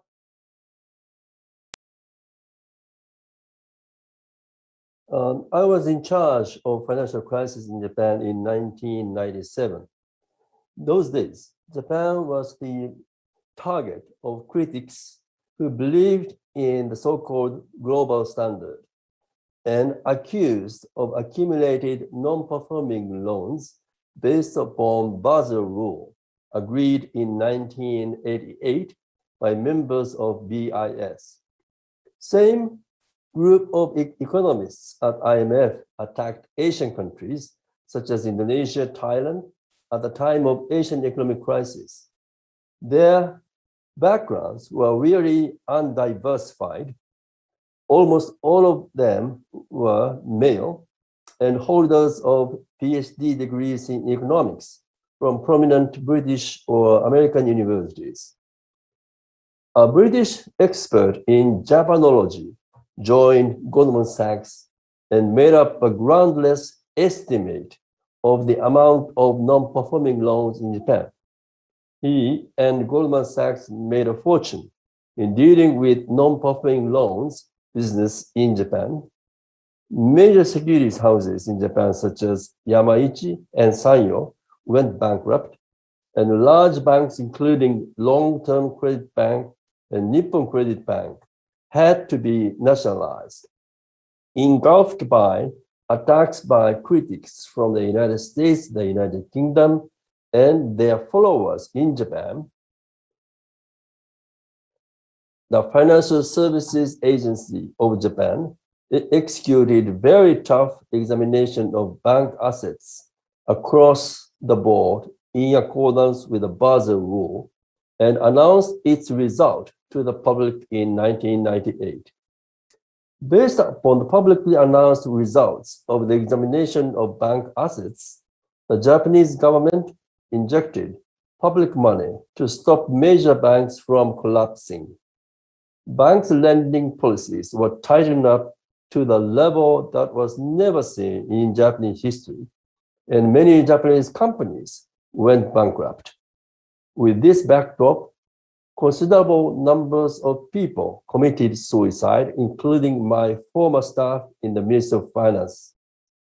Board members of failed financial institutions were arrested for alleged window dressing. For the next 10 years, Western countries made fun of Japanese economy as lost decade or lost 2 decades. In Southeastern Asian countries, such as Thailand and Indonesia, which suffered from Asian economic crisis and had to accept the IMF conditionalities, some numbers of ministers were put in jail.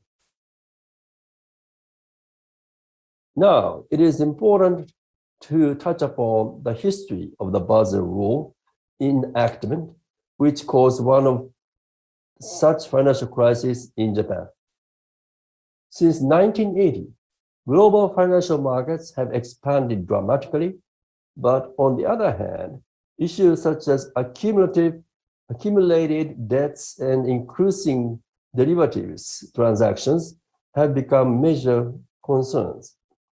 In addition, the United States and Europe, which wanted to invest in Japan in the 1980s and enjoying prosperity only among developed economies, asked Japan to open up its financial market. The US financial institutions lent large amounts of loans to Latin America at high interest rates in 1980s, which were going bad. And many Wall Street financial institutions were in deep crisis, including Citibank. Those days, Japan sought to become the second largest shareholder in Bretton Woods institutions such as the World Bank, which reflected Japan's rank of GDP.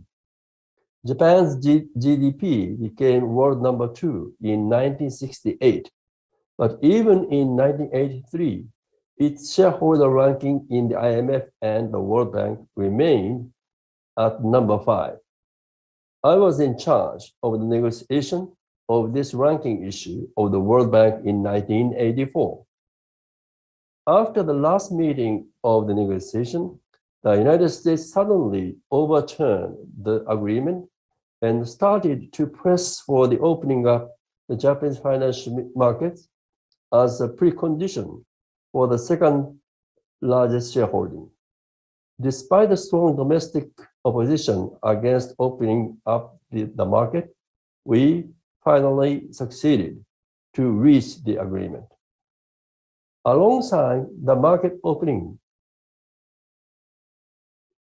aiming at correcting the trade imbalance between Japan and the United States, the Plaza Accord in 1985 doubled the value of Japanese yen.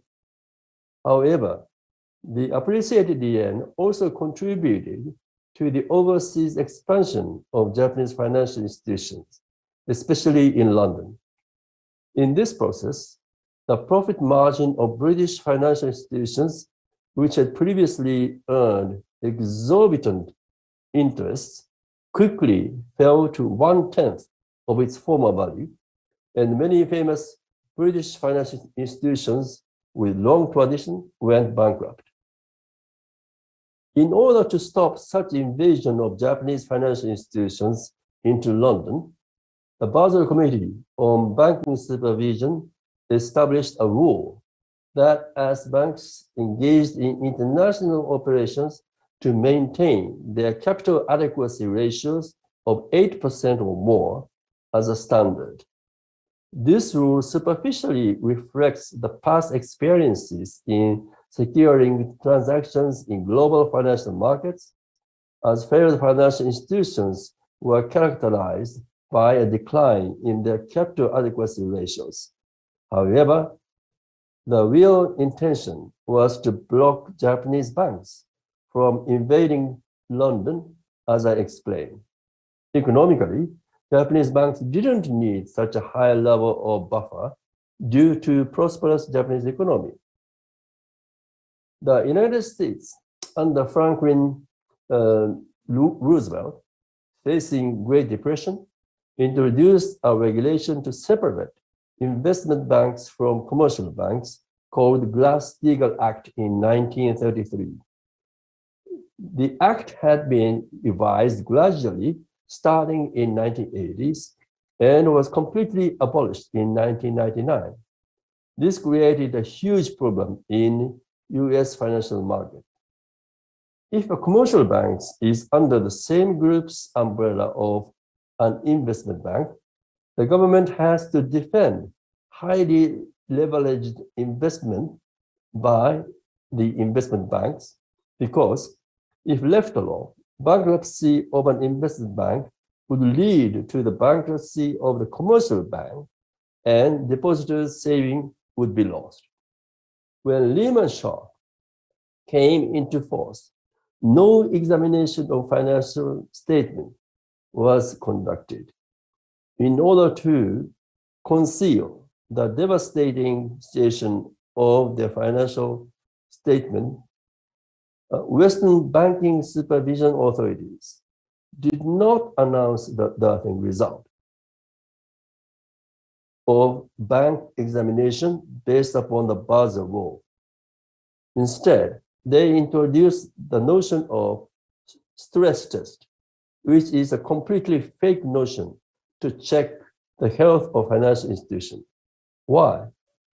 If at the starting point of the examination, a certain bank is insolvent, how its assets would be affected by the economic stress would not make sense at all.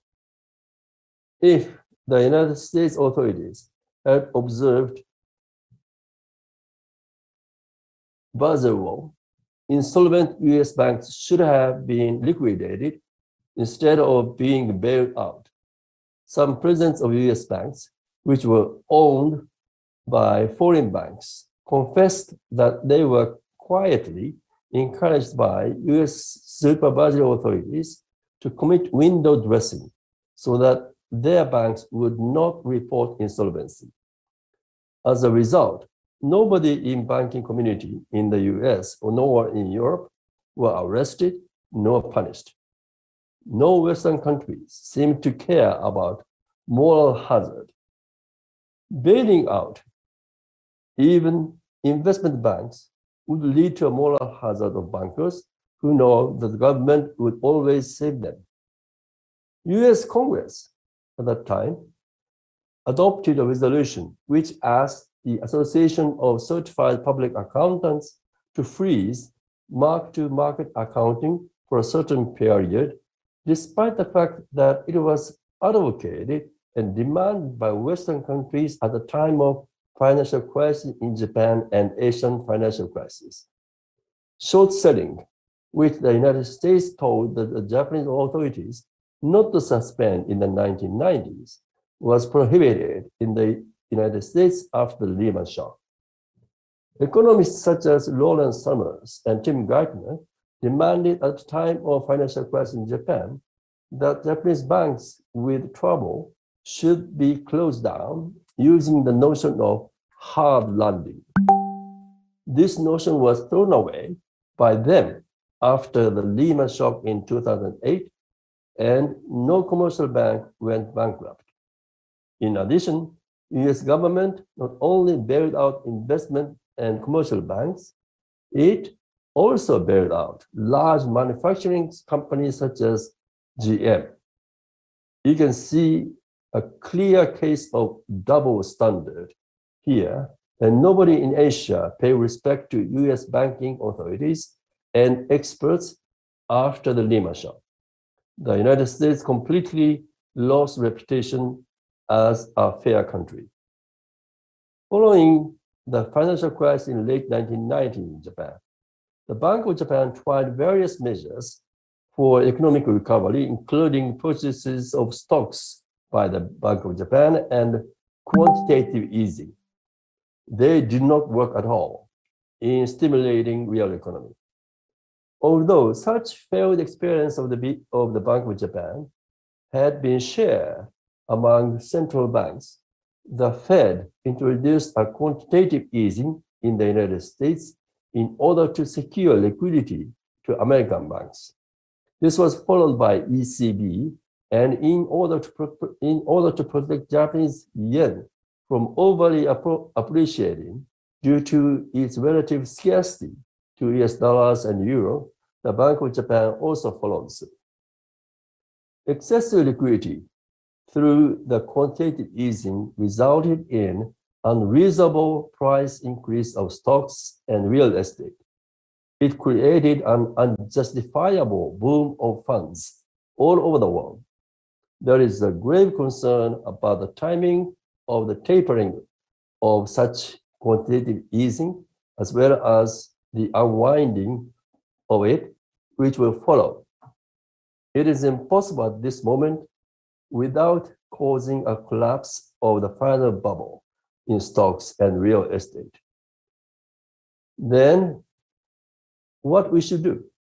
It is essential to absorb the excessive amount of liquidity by the real demand coming from the rise of real economy.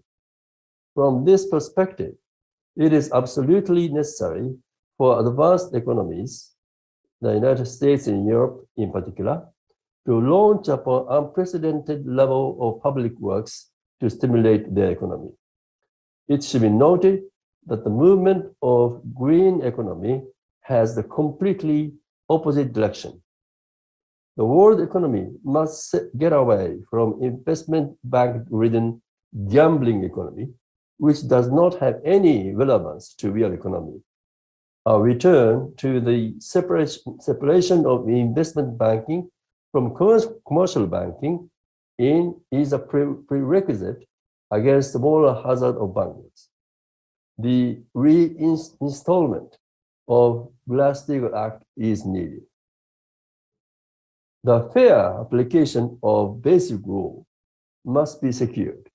It is worrisome to be reported that the United Kingdom Prime Minister Boris Johnson asked a waiver of some rules at the latest G7 meeting, trying to bring about a recovery of the financial sector in London. The only thing allowed, if asked to me, would be that any cross-border transactions of an internationally operating bank must be unwound before its bankruptcy. Since this means that all losses of the bank must be covered by taxpayer burden of the country where the bank is located, supervisory authorities would pay utmost attention on the operation of banks so that authorities would not have to take such unpopular policy of bailing out with the sacrifice of taxpayer money. Thank you very much. Thank you, Mr. Kotegawa. We're now going to go to a speaker from France, Marc Gabriel Draghi, who's an economist, a jurist, and an author. And his topic for today is hyperinflation, a step of the Great Reset to destroy our freedoms. Mesdames, Messieurs, bonjour. Tout d'abord, je tiens à remercier. Good morning, ladies and gentlemen. First of all, let me thank the Schiller Institute for this invitation. It is with great pleasure that I take the opportunity to speak at this international conference. I would like to start my presentation by recalling its title, Hyperinflation, First Step of the Great Reset to Destroy Our Freedoms.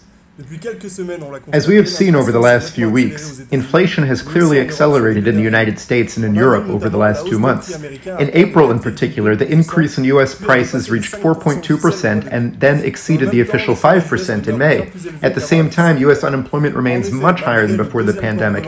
Indeed, despite the second stimulus plan of almost $2 trillion announced by Joe Biden, the unemployment rate is still at 5.8% of the active population versus 3.5% in February 2020. As far as the inflation is concerned, it is simply the highest increase since 2008. The specter of inflation had not threatened the U.S. economy since the 1980s, and this increase is even one of the biggest since June of 1992. et la plus forte progression depuis le mois de juin 1992. Of course, for the moment, Jerome Powell's Federal Reserve is confident and believes that this price increase is temporary. As for Christine Lagarde, head of the European Central Bank, she also wanted to be reassuring when the ECB raised its inflation forecast in the Eurozone from 1.5% to 1.9% for 2021. Désormais prévu pour l'année 2021. Thus, for these two major central bankers, these increases are transitory and can be explained by various factors described as temporary, in particular, an explosion in demand due to the recovery of activity. Pseudo-reprise de l'activité des économies occidentales après le et les confinements. But in reality, in this post-war world where Western economies have seen close to Soviet-style integration, the role of these monetary institutions is mainly to reassure the financial markets that monetary policies and financial support to governments, through unbridled asset purchase programs, will continue, and that key interest rates will not be raised. Powell has indicated that rates, currently between 0 and 0.25, could go up, but no earlier than the end of 2023. In reality, the observation is cruel. This runaway inflation that the authorities can no longer hide suggests hyperinflation, phenomenal, in the United States, but also in Europe. This inflation is, in fact, the depreciation of the dollar and the euro, and their loss of purchasing power. This Weimarization of Western economies risks being worse than that of Germany in the 1920s. In reality, faced with a five-fold increase of the world's money supply over 40 years, and its doubling over just 10 years, it cannot be otherwise. The phase of decline that began a decade ago will now accelerate and lead to a controlled collapse of our economies, as the globalist elites wish. More concretely, for those who are wondering, hyperinflation is simply a very high increase in prices. It is, in fact, an inflation that accelerates inflation. Hyperinflation rapidly erodes the value of a currency because the prices of all goods and services rise so quickly. In this case, it is the dollar that will collapse on itself, and the euro will follow with a slight delay. And then also the Japanese yen. It is therefore natural to draw a parallel with the hyperinflation of the German mark during the Weimar Republic between 1921 and 1923.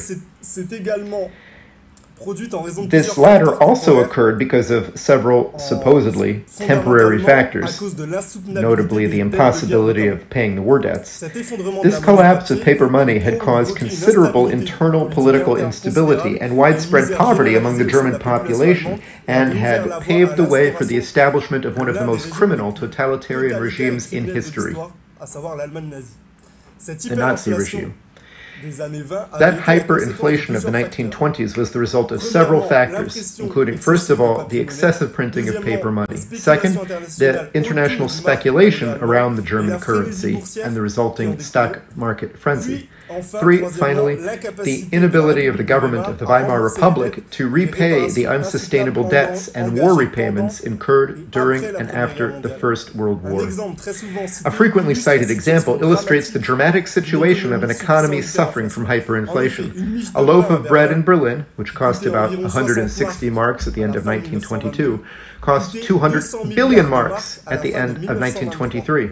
In November 1923, $1 US was worth 4,210,500,000,000 German marks. Obviously, it is not difficult to make the connection between the financial situation of Germany in the 1920s and that of our Western economies in 2021. Today, we are facing the biggest money printing experiment in history, with excessive quantitative easing policies that have been implemented since 2008 to save the system, with the famous principle of too big to fail. Then the abysmal government debts aggravated by the COVID-19 crisis In the USA, the public debt has reached more than 100% of GDP, and in France, more than 120%, that weaken the states and subject them to the financial markets, and then the multiple social political problems that follow. Ces politiques d'abondance et de surliquidité engagées par les banques centrales fragilisent les États et les soumettent au marché financier. This over-liquidization of the markets weakens the states and makes them open to the control of the financial markets. The world pandemic is in reality a pretext for our elites to impose their Great Reset and their totalitarian post-pandemic world with deep growth behind a green mask. Because yes, with the bursting of the biggest speculative bubble in history, the dollar and the big fiat currencies, the euro, the yen, we are changing the current financial era and slowly sliding toward a phase of gigantic collapse. As in Germany in the 1920s, with the current Sovietization of the Western economies, synonymous with fictitious activity in Europe and the US since March 2020, with the fake support policies where almost any type of business can generate income, business failures have become exceptionally rare, as evidenced by the 2020 figures, both in the United States and in Europe. The health crisis has thus suspended the normal process of natural selection by which non-essential and inefficient elements would normally have been eliminated. And what might seem good at first glance will, in reality, turn into a destructive illusion for our economies. Since the generalization of whatever it takes of the COVID crisis, we have definitively left capitalism to enter another regime, that of top-down administered economies in the hands of the financial markets.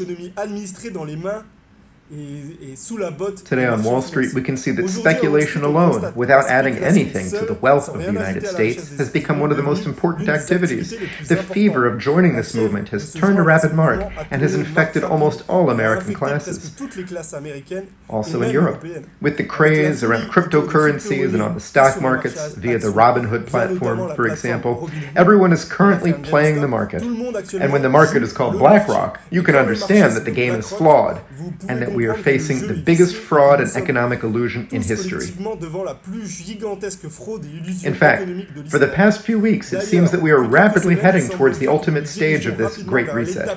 Insiders already know that defaults are going to be on the rise, corporate bankruptcies are starting to happen, and the global asset bubble, despite this year's record U.S. market capitalization, is very close to bursting. Yet everywhere we look, it is clear that most people don't know what is really going on. Most are still hypnotized by the pandemic. The program of spoliation of property and collapse is still hidden by our elites, and it will be until it is too late. That is, until hyperinflation and the breakdown of supply chains actually impact us. In reality, through hyperinflation, which will be a controlled financial chaos, in a world of central banks' omnipotence, we are heading toward the abolition of small private property, and at the same time of most of the public liberties that come with it.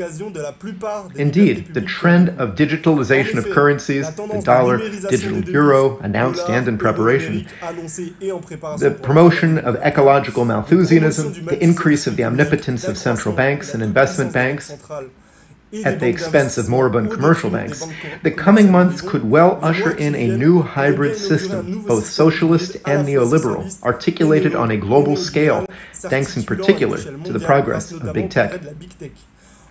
Indeed, although monetary policies have been very accommodating for several years and interest rates are zero or even negative, allowing some people to borrow for 25 to 27 years without having a solid income and a job, the trap is slowly closing on what remains of the middle classes and the self-employed in the Western world. Thus, if a strong political response does not arrive in the coming weeks, like the Yellow Vests in France, then or other strong and independent social movements, in the coming months of 2021 to 2022, then the health crisis will be followed by the most serious financial crisis in history. And this financial cataclysm will sweep away everything in its path, and its main cause, before hyperinflation, will be the biggest solvency crisis in history. But what is our future? In fact, it is already clearly announced if we look at the publications of the World Economic Forum for the last few months. In the year 2030, the establishment promises us a world where nothing will belong to us anymore. Not a car, not a house, not your clothes. As BlackRock explained in Bloomberg newspaper a few days ago, the United States will become a nation of tenants, just like Spain and France, which are already implementing the end of private property. For example, the Spain of 2050 plan and the policies for access to real estate implemented by the Paris City Council since March of 2021.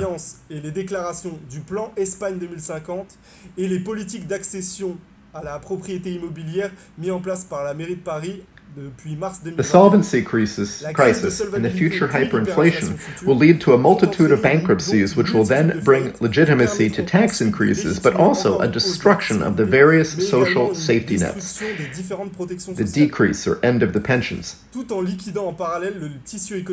the abolition of Social Security, destruction of public services, etc., while liquidating in parallel the independent economic fabric to the profit of the big economic structures. Des marchés financiers décident d'annuler les dettes privées, notamment les crédits immobiliers, devenus insoutenables. On the other hand, once hyperinflation has produced its effects, it is not at all impossible that the states will cancel private debts, notably real estate credits, in exchange for our right of ownership of the land and a rent to occupy the buildings. We will then all have the right to the British emphyteutic perpetual leaseholding system. Because obviously, to respond to the greatest wave of bankruptcies and mass unemployment in history, in addition to the universal income, as Klaus Schwab indicates in his book, The Great Reset, the hyperclass will certainly propose a program of debt cancellation, partial or total restructuring, in exchange for some of our fundamental rights, property, free and informed consent to undergo medical treatment, etc.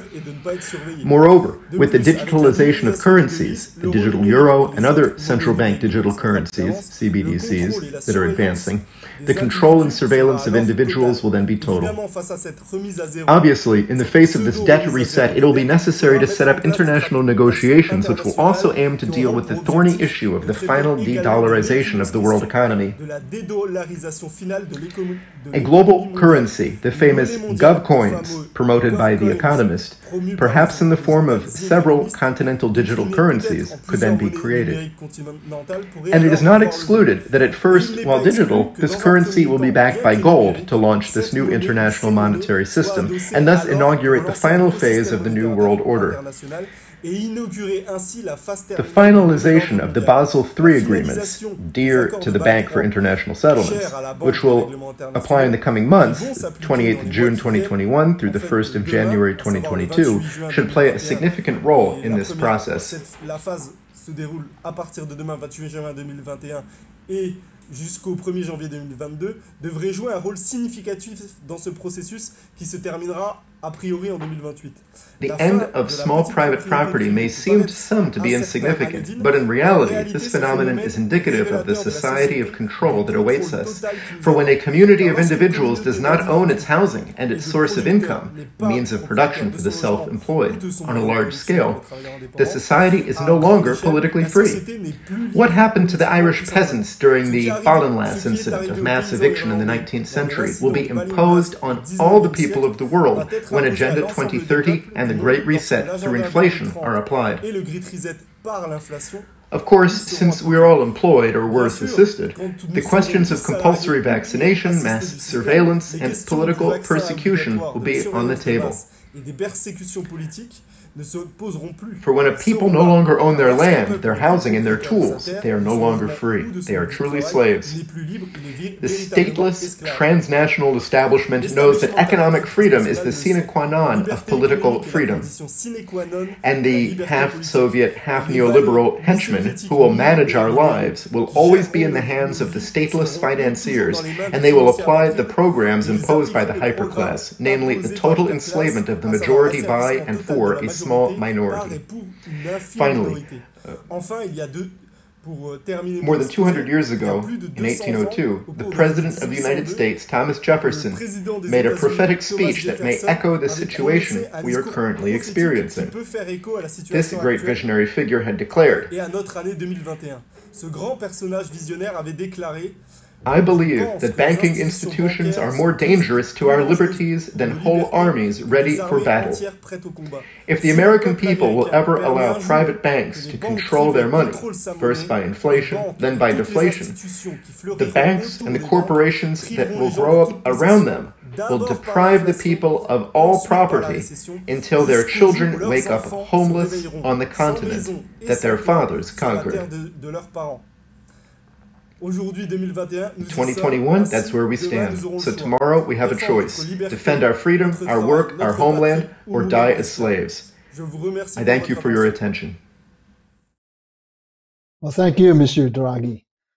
We've come to our final speaker now. I want to again give you the email address for questions for the question and answer session that will be coming up. That's questions@schillerinstitute.org. And we'll have plenty of time for a back and forth among the panelists also. Our last speaker is someone who's been an organizer with the Schiller Institute for many years, a trade union leader in Colombia, Pedro Rubio. So, Pedro, the floor is yours. Hola, un cordial saludo. Saludos desde Colombia. Bueno, participando en este diálogo internacional. Hello, greetings from Colombia. I'm happy to participate in this international dialogue, presenting the proposals and agenda needed not only for economic recovery in the midst of the pandemic crisis, but also the call that the Schiller Institute has issued for a global mobilization for health systems that can respond not only to the current catastrophic crisis, but to others that may be coming. The crisis is a result of the fact that man has not managed the biosphere correctly, and the biosphere is out of man's control, just as Lyndon LaRouche and Vladimir Vernadsky warned would happen. On the situation in Colombia, it is very worrisome. In the 4 main cities of the country, there is critical overcrowding in the hospitals and especially in the ICU units. We've received reports from medical personnel and other sources in the hospital system, and they describe the situation as being worse than war. Medical bodies are essentially making decisions about whose life is saved and whose is not. This hellish situation is the result of neoliberal economic policies in the health sector, which is being downsized and dismantled based on the perverse logic of cost-benefit analysis that has been implemented in Colombia over the last 20 to 30 years. En los últimos 20, 30 años, y especialmente también lo que ha pasado a nivel mundial. It's the same thing that has happened worldwide, what are known as private health plans provided through financial intermediation. In Colombia, like many other countries, there has been an experiment in neoliberalism with regard to the health system in which cost-benefit analysis has won out over providing public health services. Based on the logic of the financial market, the health model in place is that of vertically managed health care companies that are run by financial interests and by banks.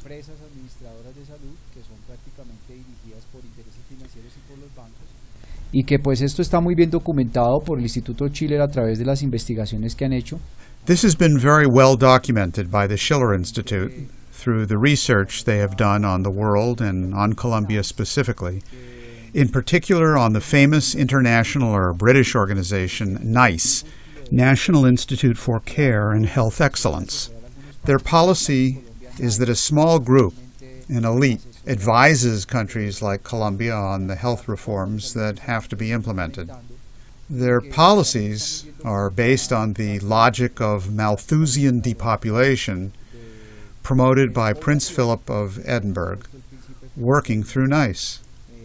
They insist that the logic of cost-benefit profitability prevails, which means the reduction of medication, the restriction of services, and so on, financial interests and the profitability of the system take precedence over public health. Este debate también se dio en Estados Unidos y se ha dado en varias partes del planeta. The same has happened in the United States and in various parts of the planet, such as the famous Obamacare, which EIR extensively researched and documented. These international consultants are implementing in countries not only of the Third World, but also in the so-called First World, policies that go way beyond doing business and rather establish a population control policy through the health systems that are in place. This is fully documented, and today it is more than evident in the specific case of Colombia. The COVID pandemic is producing worrisome figures in Colombia. We have about 4,060,000 confirmed cases, and we've got 102,600 deaths. And these are the lives that have been lost, which could have been avoided if we had health prevention policy and if we had a system prepared to respond, not only from the epidemiological point of view, but also in terms of primary response, as well as in terms of science and research technology, to study what we should anticipate for the future. La tecnología y la investigación, que es a lo que se deben anticipar los sistemas de salud. La situación, pues, no solamente se suma crítica en Colombia por la... The situation is critical in Colombia. There is a collapse of the health system to the point that there are no ICU beds available, there's no oxygen, and our so-called health heroes, the frontline workers, are facing all of this and trying to save lives any way they can, even exposing their own lives. There are many cases where these medical personnel have even had to make their own protective equipment, especially in the public hospitals. Complaints have been filed by organizations of health workers that the investments made for ICU units in Colombia have all gone into the private system, whereas the vast majority of the population have no health care coverage and have to use the public hospitals. At the same time, we have a social explosion underway in Colombia as a result of the accumulated effect of neoliberal economic policies. The pandemic comes on top of a crisis of a model that has already failed miserably, and people have taken to the streets to protest in the midst of the pandemic without adopting protective measures. They have taken to the streets to protest because there is really no health system, there is no employment, no food, no future opportunities for the current generations. As of today, we have had more than 40 straight days of social protests in the streets of Colombia with blockades. Youth in particular have come out to demand changes in the system. This poses a real challenge that we have. The situation is partially the pandemic crisis, but we also have a generalized economic crisis that has sunk the country, and generations of young people between 18 and 30 years old have taken to the streets to demand a better future. Sobre ello, pues nosotros, desde las redes organizadas del Instituto Schiller, we and the networks being organized by the Schiller Institute have promoted an initiative to elaborate on the World Land Bridge proposal for the generation of large-scale employment and on the need to put the system through bankruptcy reorganization. This is perhaps the most critical situation mankind has faced since the 14th century. We have a pandemic, and add to that austerity and draconian economic measures. The government of Colombia has decided to bail out the bankers rather than to save the national productive system. They have delivered more than 40 trillion from a special recovery fund to the financial system, supposedly for them to then deliver it to the productive system. But the bankers' little game is that they have made the decision, given the restrictive credit conditions in the country, to keep the funds for themselves. Entonces, pues aquí no nos queda de otra sino abrir un diálogo internacional. We have no choice but to launch an international dialogue. The only way to face the situation of the crisis of the health system is along the lines that the Schiller Institute has proposed, a world health system organized around the principles of physical economy. For instance, to measure how many kilowatts of electricity are needed, how much water, and so on. That is, a whole mobilization to be able to face the situation of the pandemic. But at the same time, it must be a mobilization to be able to urgently reactivate the economy along the lines of the American system of political economy, to reactivate large-scale employment in record time, generate millions of jobs in order to get humanity out of the existential crisis, and to be able to reach a new phase state of growth, well-being, and development. In Colombia, we continue working with the organized sectors of society, with trade unions and others. We continue presenting the internationally coordinated agenda we are discussing today in this dialogue. Thank you very much.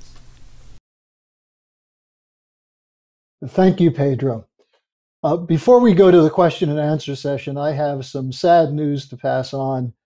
Mike Gravel, the former senator from Alaska, who had courage and principles galore, some qualities lacking in today's members of Congress, he passed away today at age 91. Senator Gravel read sections of the Pentagon Papers into the congressional record, and he participated on a number of occasions with the Schiller Institute, especially when it came to questions of war avoidance and fight against the military-industrial complex control over U.S. institutions. So we send our condolences to his family, and he's someone who will be greatly missed. So we now come to the question and answer session, and we have received a lot of questions. I want to start with one for, I think Paul in particular may want to take this up. It's essentially a request for a summary of how LaRouche's 4 laws can address this crisis. It's from Justin Price, a member of the House of Representatives in Rhode Island. And he said in his note, Lyndon LaRouche made numerous economic forecasts for over close to half a century. LaRouche was right. The Malthusian post-industrial ideologies are the source of ruin.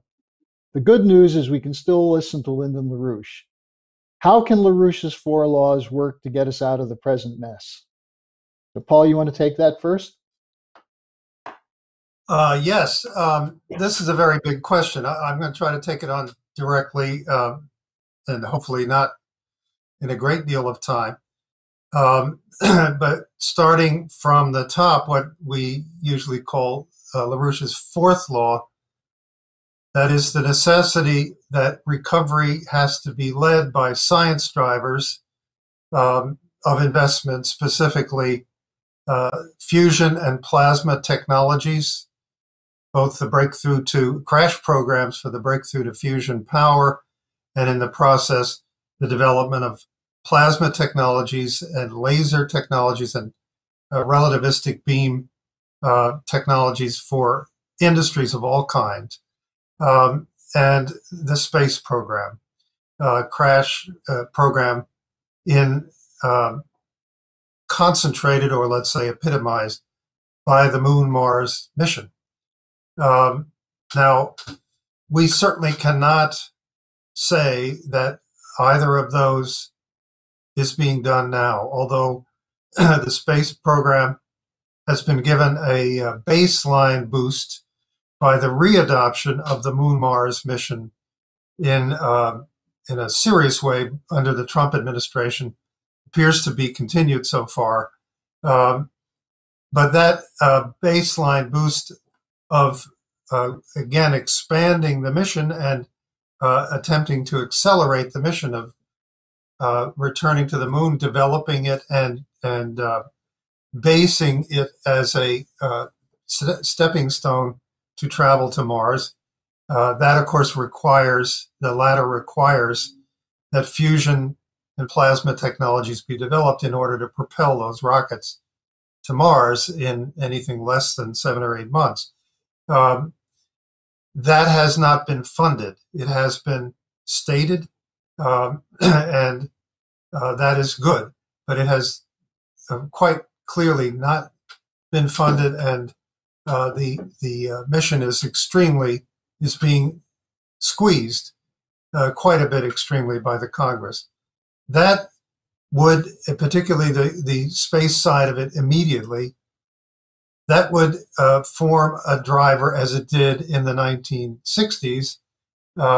It would form a driver for the development of new infrastructure, thereby breakthroughs in science and technology, thereby new productivity levels in the U.S. economy. Then if as I discussed in my presentation, I don't intend to go over it again, the commercial banks are needed in a remobilization of the productive forces and of productivity in this economy. They have to be a major channel for the credit, which can be initiated by a national bank, by a reconstruction finance corporation, for the purposes of these major infrastructure investments. And therefore, those banks have got to be separated from all the shadow banks and investment banks, which are hanging all over them at the present time after 30 years without serious bank regulation, without Glass-Steagall. Glass-Steagall must be restored simultaneous with the issuance of this kind of infrastructure credit. Then finally, I know that the legislature of the House of Representatives of Rhode Island has recently endorsed a national infrastructure bank, and that one way, either by nationalizing the Federal Reserve or by creating such an infrastructure bank on a Hamiltonian model, which of course includes the Reconstruction Finance Corporation, which was clearly on that model under FDR. That has to be accompanied by the credit being used for the infrastructure frontiers which are most needed. The ones which are most advanced will also tend to be the ones which are most needed.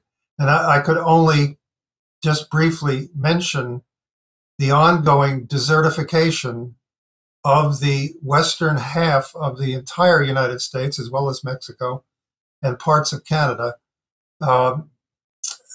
as a result of what is now nearly a 25-year intensifying period of drought across the West, which is clearly desertifying the West, and will, if we continue, if elected officials continue to ignore it, as they have, and to pretend that there are no solutions to this because it's really just ineluctable climate change, and therefore we have to salute and bow to it.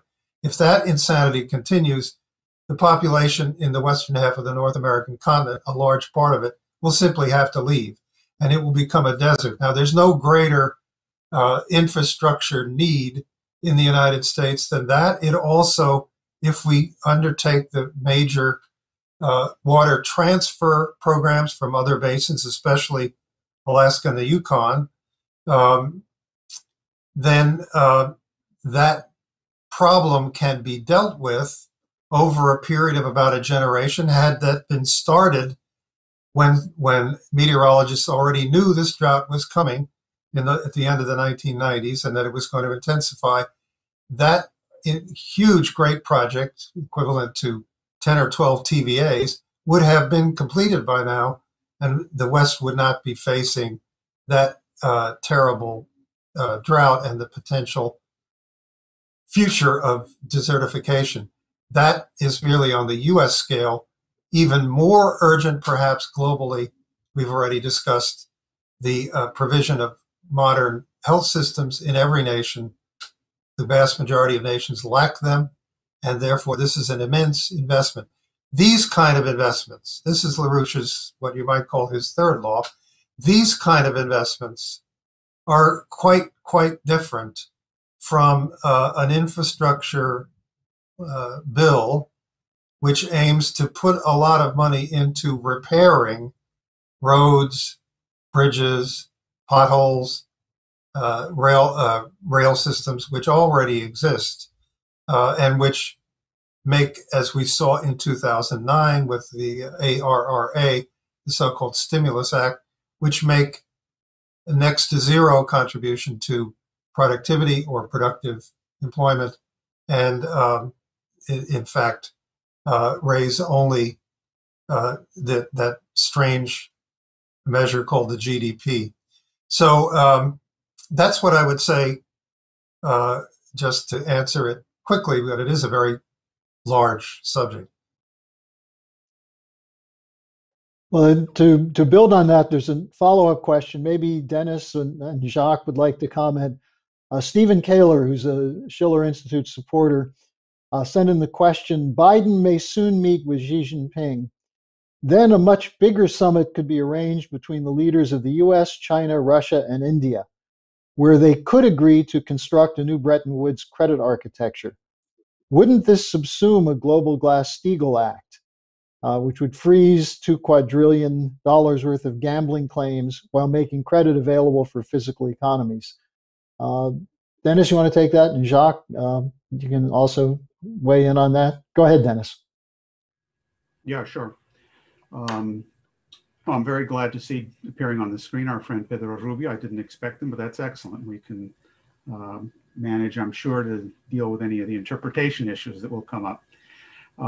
The idea of the Biden-Xi summit is important, just as the summit between Biden and Putin was important, but it really is sort of the question that Linda LaRouche raises at the outset of In Defense of Common Sense, which I quoted, which is you have to save the drowning swimmer. You have to do that. But whether or not this is actually durable survival or only momentary survival depends on what you actually do next. And I think the substantive question in this is, yes, we do have to move from these bilateral meetings into a global meeting. LaRouche laid out the idea of a four powers type of summit of the United States, Russia, China, and India for a variety of reasons. Those four nations, because of their world responsibility, their demographic potential, their economic potential, military might, et cetera, as being a key starting group to pull in the rest of the world around this thing. But the crucial question is the content here. The question is, what is the economic policy actually going to be when people sit down to have this kind of meeting? And that's where there is no evading the issue of Lyndon LaRouche, as many people will try to do simply because they might think it's uncomfortable. The point here is straightforward, and Helga emphasized this repeatedly in her opening remarks yesterday, which is that the global pandemic, the situation around the COVID-19 pandemic, both threatens the existence of the species in itself directly, immediately, because this is absolutely not under control by any means whatsoever. But it also poses the more fundamental question of what are the measures necessary to actually stop this? In other words, a danger so great that it puts on the table for people issues that they would prefer to avoid, such as, for example, to simply provide a global health system of the sort that's needed. You have no choice but to launch a breakthrough, a series of leaps in technology to be able to create the kinds of institutions and health systems that are required in the developing sector and in the advanced sector as well. The simple, basic physical economic parameters requires a level of production of energy, of food, of water, and so on. Doubling is just a general idea, but that can only come from leaps into new forms of technology. In other words, you have to not only produce more energy, you have to change the way you produce energy, the organization of energy. You have to change and vastly increase the energy flux density of the sources of power so that everything is going to be on the table. And of course, what is evident under those conditions is that this cannot possibly be done under the current monetary system. This system is completely, totally bankrupt beyond belief. It's something in the range of $2 quadrillion in derivatives assets and so on, as was indicated, a little more, a little less. It depends what time of day it is. And that is simply going to have to be reorganized. So what we have before us is the kind of existential crisis of our species of the sort that we have not faced really since the 14th century. And the issue there in the 14th century was not, well, what can we do to put in a little bit of rodent control to stop the spread of the disease? You had to have a complete total renaissance. And that's what happened with the Golden Renaissance, the Italian Renaissance, and so on. So I think that the issue that's actually posed here, I agree with the question, we should definitely pull together such a meeting. We need a new Bretton Woods. But the point is that what has been placed before humanity is a crisis so great that we have to examine and force others as well to examine the very axioms upon which the current mistakes have been made. And let me just conclude this answer by raising a question which I found quite fascinating. We can perhaps return to it a bit later, but Mike Callicrate in his remarks threw out the idea of, well, maybe what we need for the food sector is a utility, like we have in the case of electricity, or had in the case of electricity and water and so on. Maybe the proper relationship between the individual producer or the family farmer and the general good has something to do with the role of government. Not that all government is bad. All government is not bad. Bad government is bad. But good government is not only good, it's necessary. It's absolutely required under the American system of political economy. So this opens up a whole area of the proper role of government in finances, in food, in health, in energy, in every single area, including in the area which Helga referred to also. And I want to put this on the table for discussion as well. She talked in her remarks about the need to move towards the reorganization, towards the reconversion of the US economy, the swords into plowshares idea, given the role of the military-industrial complex. Of course, Linda LaRouche talked about this at some length. We have done some work on this area, but this is now an immediate point of political organizing, which I think we have to take up. And it addresses the underlying issue of what axiomatic changes in our thinking are required to bring about a successful, durable survival, and not merely saving the swimmer who is drowning to death at this very moment. Well, Dennis, in fact, we have a question for Mike Callicrate on the federal food utility if he's on, but I'll come back to that in a moment because I'd like to hear from Jacques on this question of the potential for a new Bretton Woods system coming out of a four-power agreement. I mean, Jacques, with the continuing fractures within the EU, the political crises, the collapse of parties, the disputes going on over whether or not to talk to Putin or not, the failure of the economic policy so far by going along with quantitative easing, is there potential support for such a convening of a conference for a transformation out of the current system to a new Bretton Woods? How do you see that? You're muted, Jacques. You have to unmute. I think you're muted. You have to unmute yourself.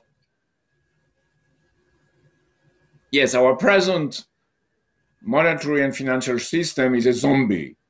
So our challenge here is to create enough pressure to create a human one, not a zombie. And we have a problem. Of course, it's a domination of the financial oligarchy, which exerts power in the Western nations, but have some tentacles also in non-Western nations. At this point, this oligarchy has taken over the control of the minds of the political leaders. And these political leaders, the problem we have is that today, as it was stressed yesterday, they look for certainties to assert their power. And instead, what we need is people committed to a scientific principle who look for uncertainties, search for uncertainties, to master them for the common good. And this is a challenge. It's in a certain way what's happening in China. If you look at the Chinese Communist Party, which has been, in a sense, a spine to control investments, foreign investments in China, and to create the conditions for the one Belt, One Road initiative, they are trained mostly as engineers or scientists. And they have this view of the world, which is rather different from our Western leaders, who have been at this point trained in such things as the John Kennedy School, which is a shame for the name of Kennedy, in Harvard, this type of administrators, high-level administrators, or in the School of Public Administration in France, or in commercial schools, which is even worse, which are taking over now in a country like France, the positions, while under de Gaulle, people around him were mainly from a scientific background. So at this point, what is creating in the population a sense of new commitment is that they understand that the money who has been issued is fake money. So then comes the principle of how we issue money from a government principle to develop a common good and the future of our countries, future generations. So in that sense, the national banking principle and the credit principle is the key. And the point is who is in control of the credit system. And then how it has been used until now to enslave people through debt. So this question of the debt is creating a lot of interest here in France, and I think it should be used as a way to show to people what has been done to them. And the yellow vests here, and also people from similar social backgrounds, are interested by that. So I would finish this as a conclusion, saying that in that sense, it's very important to put together people who are working in the army, in the police, or in the firing departments, who here are the public service, and the population. They try to separate them by all means and create, you have seen that with the Black Lives Matter in the United States, or the crazy things around the Capitol. They try to separate sections of the population. And we have to bring them together to create the conditions of a pressure in our respective leaders to go to this meeting. And this meeting is absolutely necessary, mandatory. And Helga LaRouche thinks that a health question, and she is absolutely right on that, would be a way to create this sense of community.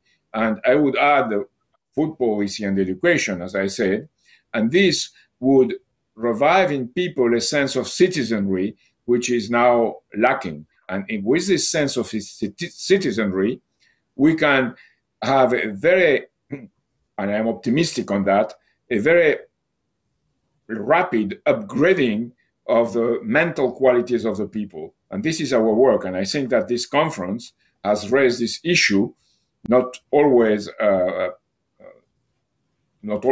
as such, but much more, and it's much more important as a principle, and a principle for us all.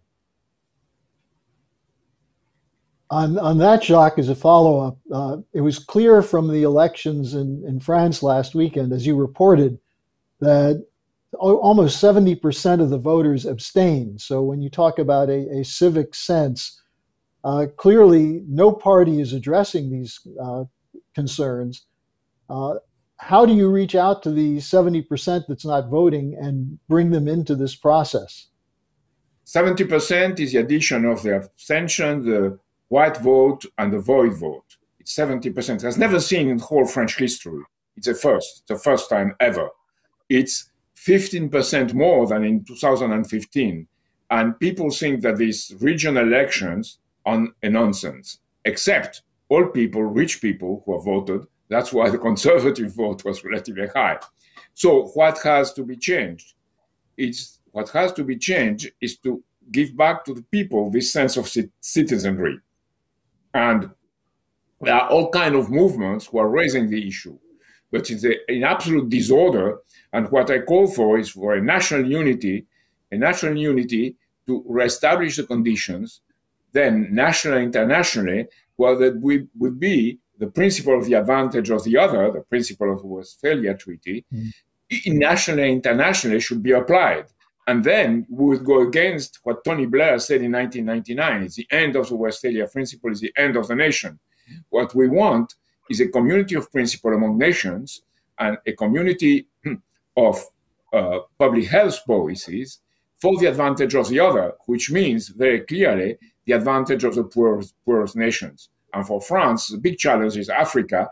We should do to Africa what we never did before, which is create the conditions for the development and the integration of African countries with a common development that will help. And what I say every time is that this can only be done with a coincidence with a Chinese policy in Africa and also an American policy in Africa. This seems absolutely impossible today to the French elites.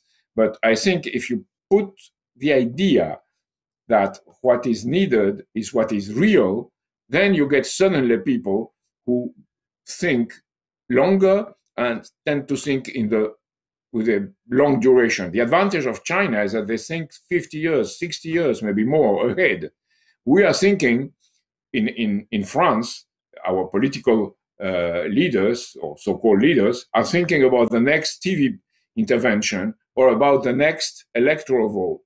And this is nonsense. We have to reestablish a sense of thinking in the long term, which would be what would lead into a really necessary and immediate, and the difficult thing is immediate, meeting of the main leaders of this world, in the United States, China, India, and Russia, but also, as Putin said, the countries of the Security Council, which have nuclear weapons and who were with Russia's eyes, the winners of World War II.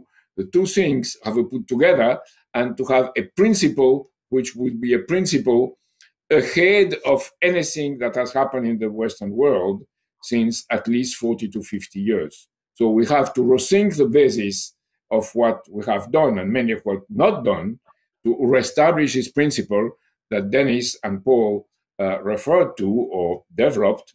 And we have to think of it outside of rules of power and go back to a sense of national, international, public law and sense of development of the other through this law. Okay. I'm told that Mike Callicrate can be heard, but we won't be able to see him. Is that right, Mike? Are you there? Yes, I can see you and I can hear you. Okay. Well, we have a question for you that Dennis brought up, and it was sent in from Bob Baker, who I assume you mentioned the need for a federal food utility. How would that work, and how would it affect the rural, farm, and national economy? As I've been listening to the speakers this morning, I was thinking about the economy in the terms of a human body, the circulatory system within a human body. And I think that we need to think about how to build a circulatory system that feeds every single cell in the body the nutrients it needs. And think about an economy maybe from that perspective. And the economy we have today being a highly concentrated, centrally planned type system with much of our body suffering from stroke, inability to even breathe or survive in any way. We've been shut off from the economy. And I think that's been done through the monopoly power and the concentration of wealth into the hands of a few. And I also think about pumping trillions of dollars into an economy that doesn't have a healthy distribution of wealth aspect to it. And basically, as a result, those dollars end up in the pockets of the folks that are controlling that flow of money. And today, that would be, for example, the Walton family, Jeff Bezos, and a handful of very, very wealthy Americans. And so when I think about the utility concept, we have got a food system that is so broken and so lost to monopoly power and so really disassembled We've destroyed much of our infrastructure over the last 30 or 40 years. And now, for example, we have 4 big meat packers that control 85% of the market, 2 of them Brazilian, just in the beef sector. Pork has got the big one there is Smithfield, that's Chinese owned, that we talked about earlier. But when we provide a utility, basically what we're asking is taxpayers to support themselves in a new, sustainable, and healthy food system. And so this idea that Jacques talked about of consumers, basically people, becoming citizens again, how can we transform that aggressive price shopping consumerism back into supporting our local regional food systems and becoming citizens again and becoming involved in our government? And I think the public market idea, the food utility, where taxpayers build it and thereby support it, becomes a place of community organizing, as well as a place to provide the access to the producer, to the consumer, and the infrastructure to get the processing accomplished that the raw material from the farm needs to be able to be consumed on a consumer's plate. And so I think it really becomes the center of a community. And we tried to do that. For example, in Colorado Springs, we tried to build that model, and it was some very, very heavy pushback. Now, the developers like the model as long as they own it and can collect the rents on that model. So what we've seen here in Colorado Springs is the introduction of food halls, which is basically many of those same small businesses that are trying to access the consuming public, but paying high rents to developers. And so that model doesn't work. If it's a utility, then we are going to make it almost failure-proof. And to the extent that we don't control the monopoly that currently exists, the public utility can take the hit. It's taxpayer-owned, and then there will be a much better response to monopoly power and to controlling that.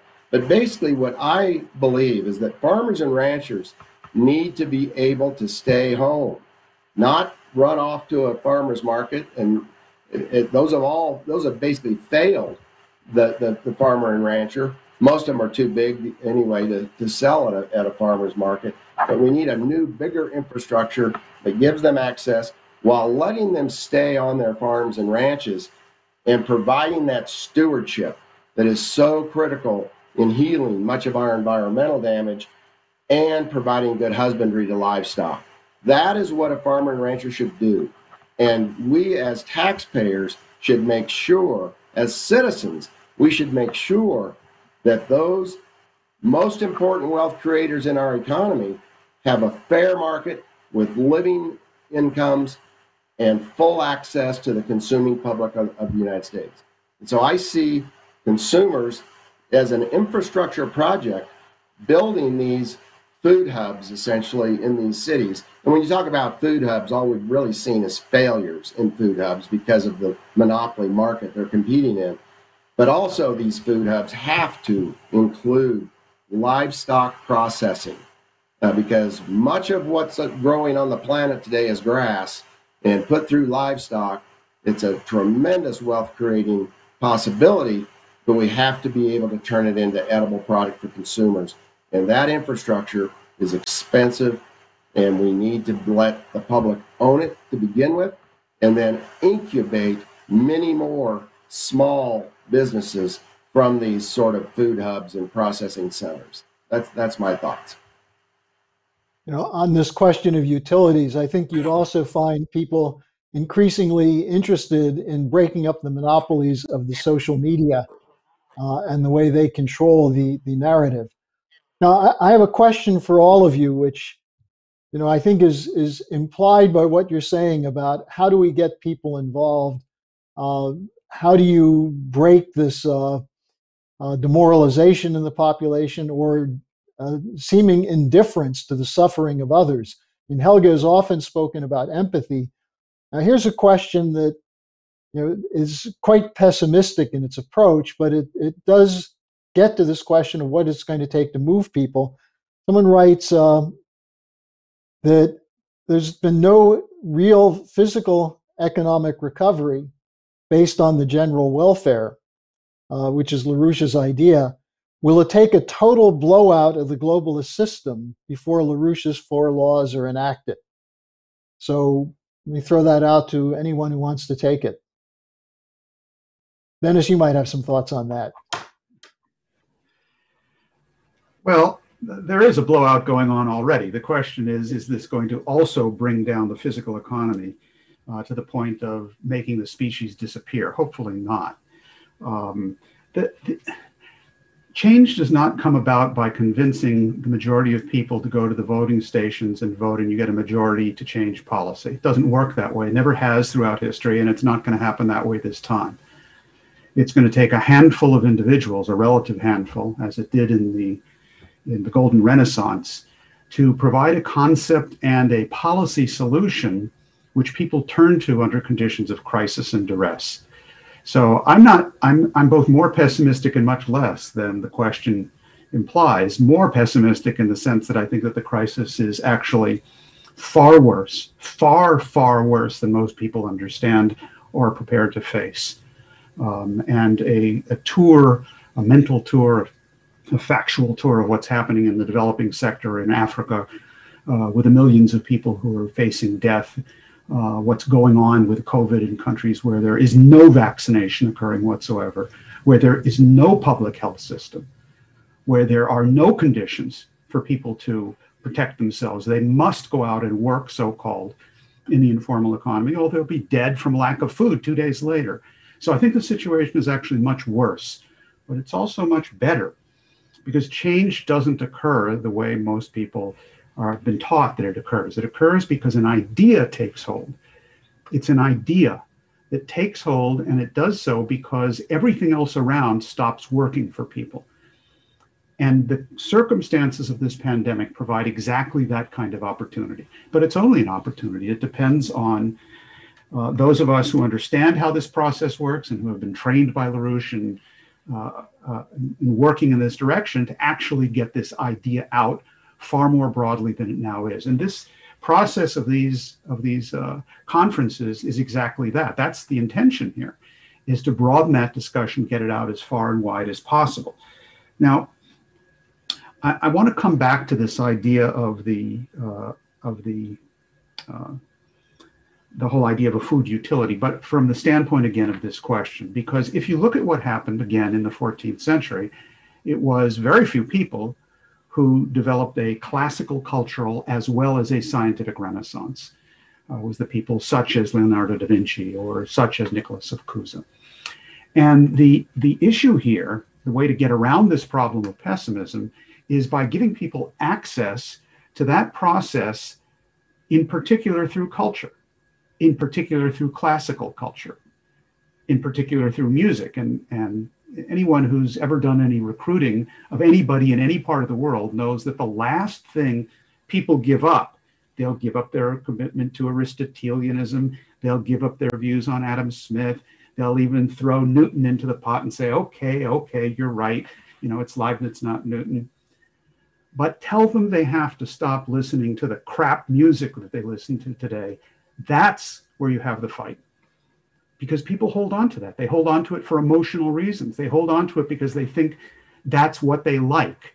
And until you can change that internal process of what's going on inside them, where they identify their personal interest, what gives them personal joy, not hedonistic pleasure, but personal joy, is doing the common good. Until that switch occurs, you've got a problem. And I think that this has everything to do with this question of the role of government and utilities, because there's this contradiction which is always presented to people: the individual and society. And society, government, limits the individual. Which are you for? Well, we have to have a balance, and these are opposed. Well, that's not what the Renaissance was all about. That's not how the United States was founded. The concept of the Renaissance is the concept of a coincidence of opposites, a solution of this, that the greatest development and joy of the individual is in doing the common good. This is Leibniz's concept of happiness. This is Cotton Mather. This is Benjamin Franklin. This is the idea of the general welfare clause. And then you have the Enlightenment, which comes after the Renaissance and destroys or tries to destroy this idea with the introduction of Romanticism, again, crap music, which introduces the idea that everyone has their own personal emotions and they can all feel what they want to feel, and their liberty and their freedom resides in their personal ability to do whatever the hell they feel like doing. And society be damned. And this is very widespread. It's very widespread in the United States under this idea of rugged individualism, which is very different than the idea of Cotton Mather and Benjamin Franklin. So we're going to have to go back to this method of solving problems, Couza's method of the coincidence of opposites, what was made into a governmental form in the American Revolution, the concept that the greatest good for the individual comes, and joy for the individual comes from accomplishing this general social goal. This concept, if you think about it, is the basis and the only real basis for working with a Confucian China, because that is the basic idea in Confucianism. And that takes us back to the four-power agreement, what you're going to have to really pull together to make this thing work. So I think that that the issue is both, it's more complicated and more interesting than perhaps may have been intended by the question, because the way change occurs is not by linear accretion of a bunch of people coming around to a view. It comes by the power of an idea and a cultural change, which produces a total transformation in the standpoint from which people consider problems in general and their own personal identity. And that happens in a time frame which is not the chronological tick-tock of the clock of normal daily political activity. We are in that kind of period. The tick-tock is over.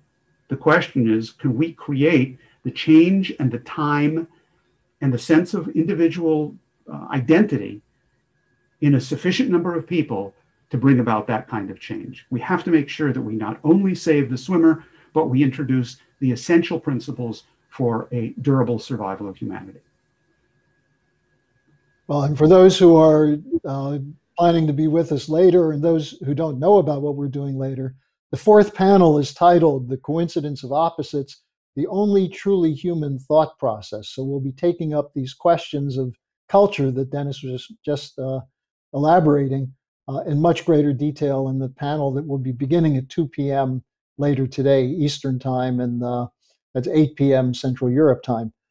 Now, we have a question that actually gets at some of the scientific basis of economics, which we've been talking about, but this is an interesting question from Ernie Shapiro.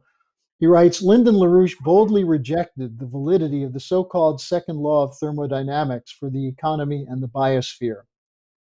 Instead, he introduced anti-entropy as a universal principle. Please discuss how this optimistic view underlay his ideas of physical economy, population growth, and the nature of credit, and distinguishes him from other schools of economics. So, which of you would like to take that up? Well, I Only think one word, if you allow me. Go ahead. Why don't you go ahead, Jacques, and then Paul can weigh in on it. Yeah, just a short word. What is being destroyed in the minds of people is their memory of the past, and their history is being destroyed. So, in that sense, people have no more reference to what has been accomplished in the universe and what all human history is about. So, to relearn and see human history from the standpoint of the love of humanity, therefore, the love of human creation is the key to change completely the directionality of things. I would say something else after how the mind of people is being destroyed. But we have a whole effort to accomplish to recreate in the minds of people the references that make them capable to generate thought ideas. And these thought ideas is the beginning of science because it challenges undue powers, and it creates the necessity to create positive ones. Paul? Well, this question from Ernie requires panel 5. I guess we'll have that tomorrow from 9 o'clock till 3 in the afternoon. But to deal with it briefly, I just, there are two connections that strike me right away. One is to the previous question and the answer that Dennis just gave to it. And I think underlying that question was, should someone with good intentions for his or her nation and the human race wait until there is a complete global financial and economic blowout and then begin to organize for LaRouche's 4 laws or for a new Bretton Woods system or for recovery?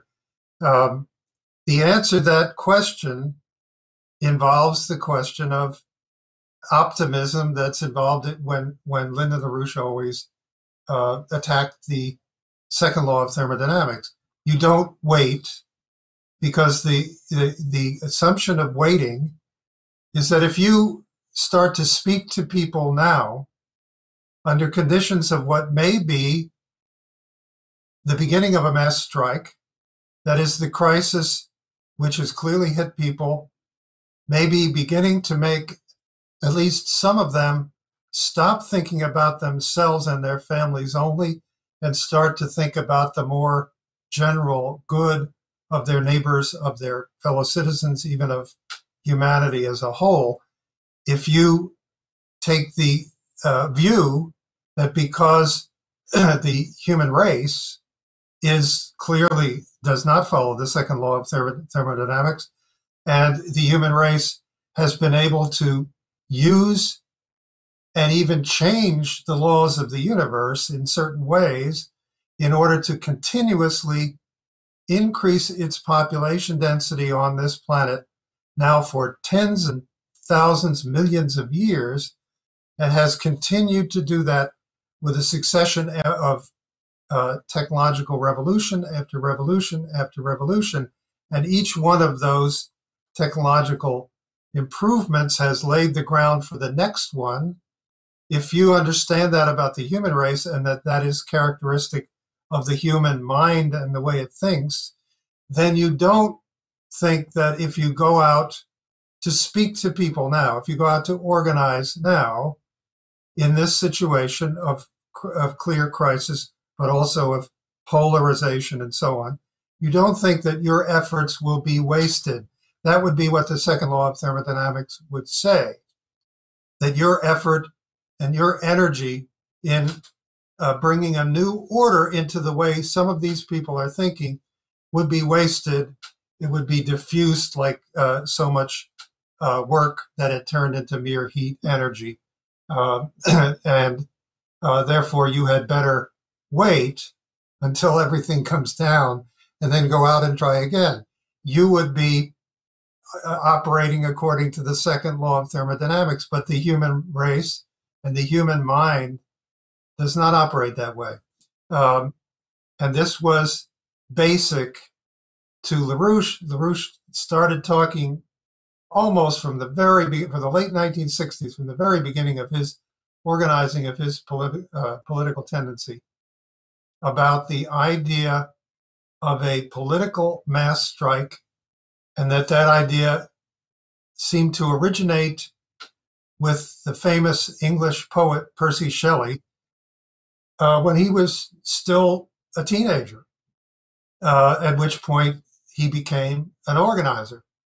He started writing and printing pamphlets, getting them printed, and going not even to his own country, but across the channel to Ireland in order to distribute them. And Shelley wound up developing an idea of the role of poetry in human history. Not that poetry caused certain things to happen, but that periods of a flourishing of great classical poetry indicated that underneath that there was a flourishing of ideas of the common good among at least an increasing portion of the people.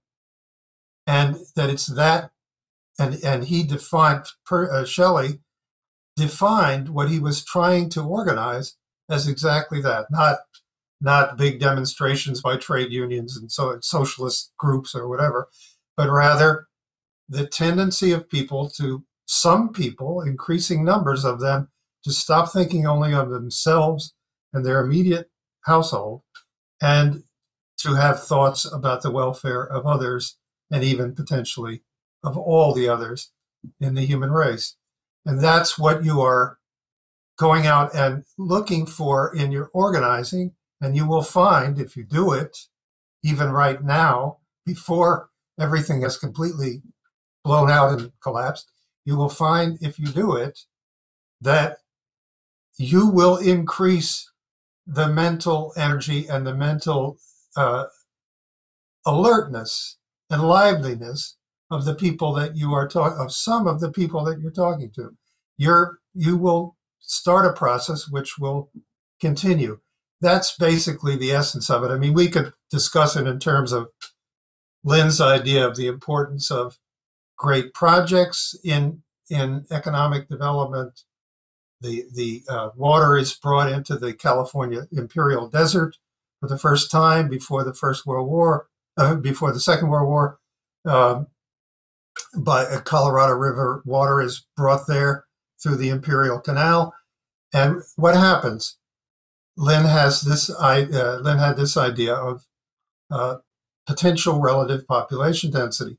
As soon as that canal is bringing in that water, the potential population density of that whole area goes way up.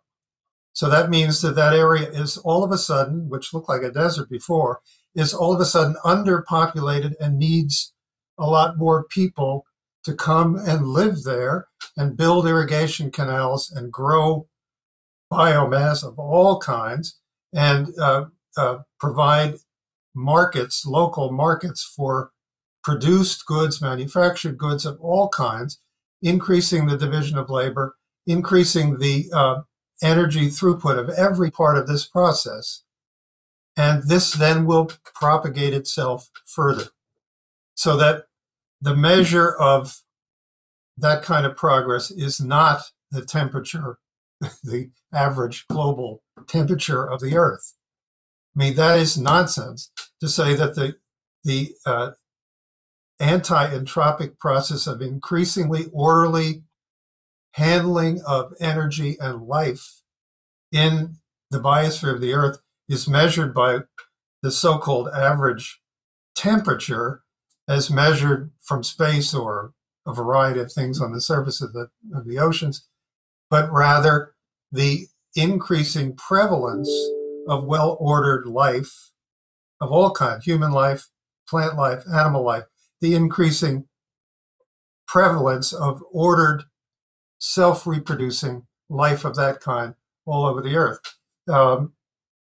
And that was what underlay, I mean, what Mike Callicrate just brought up in his talk. I even wrote it down. The livestock should be at the center of the new farming model. That is a statement that indicates a definite optimism on his part about the way in which the universe and agricultural land and market economy around agricultural land operates. To say that, just because he's saying the opposite of what the Green New Dealers say. They say, let's get rid of livestock. Let's, along with fertilizer, of course, let's essentially go back to dirt farming because it releases less carbon into the less carbon dioxide into the atmosphere.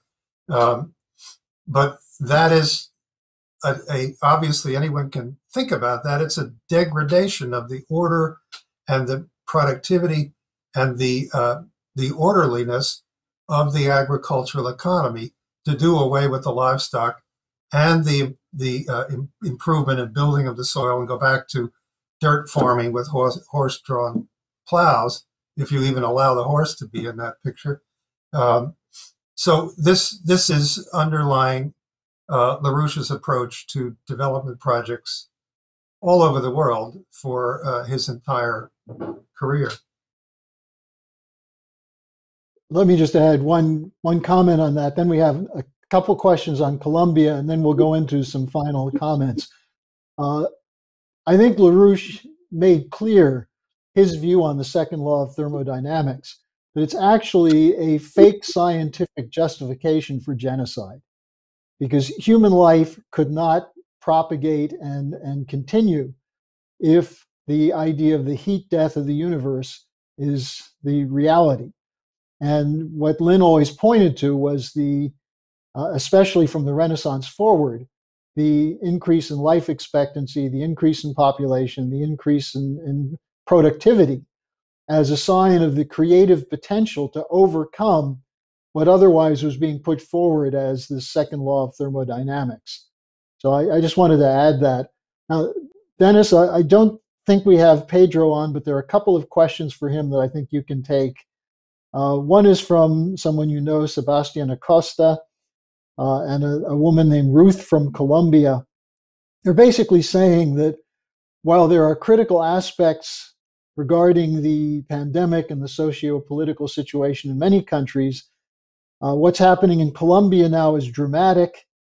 As Pedro indicated in his presentation, if something is not done now, how could you change the course in Colombia at this moment? And the question from Ruth is, can you bring these ideas of the Schiller Institute into a national popular assembly so people would become clear about the criminal reality they're facing and how the ideas of LaRouche can be brought into the solution? The situation in Colombia is critical. It's absolutely the case. You saw some of those videos that Pedro showed. There is, you could call it a mass strike. There's huge popular protests going on. I would argue that we are still in the process that's been going on for 6, 7, 8 years of a international explosion against the existing establishment and its institutions. What LaRouche pointed to at the time with the Brexit vote and what that was all about, the election of Donald Trump, which was not a national phenomenon in the United States. It was part of an international rebellion going on against established institutions.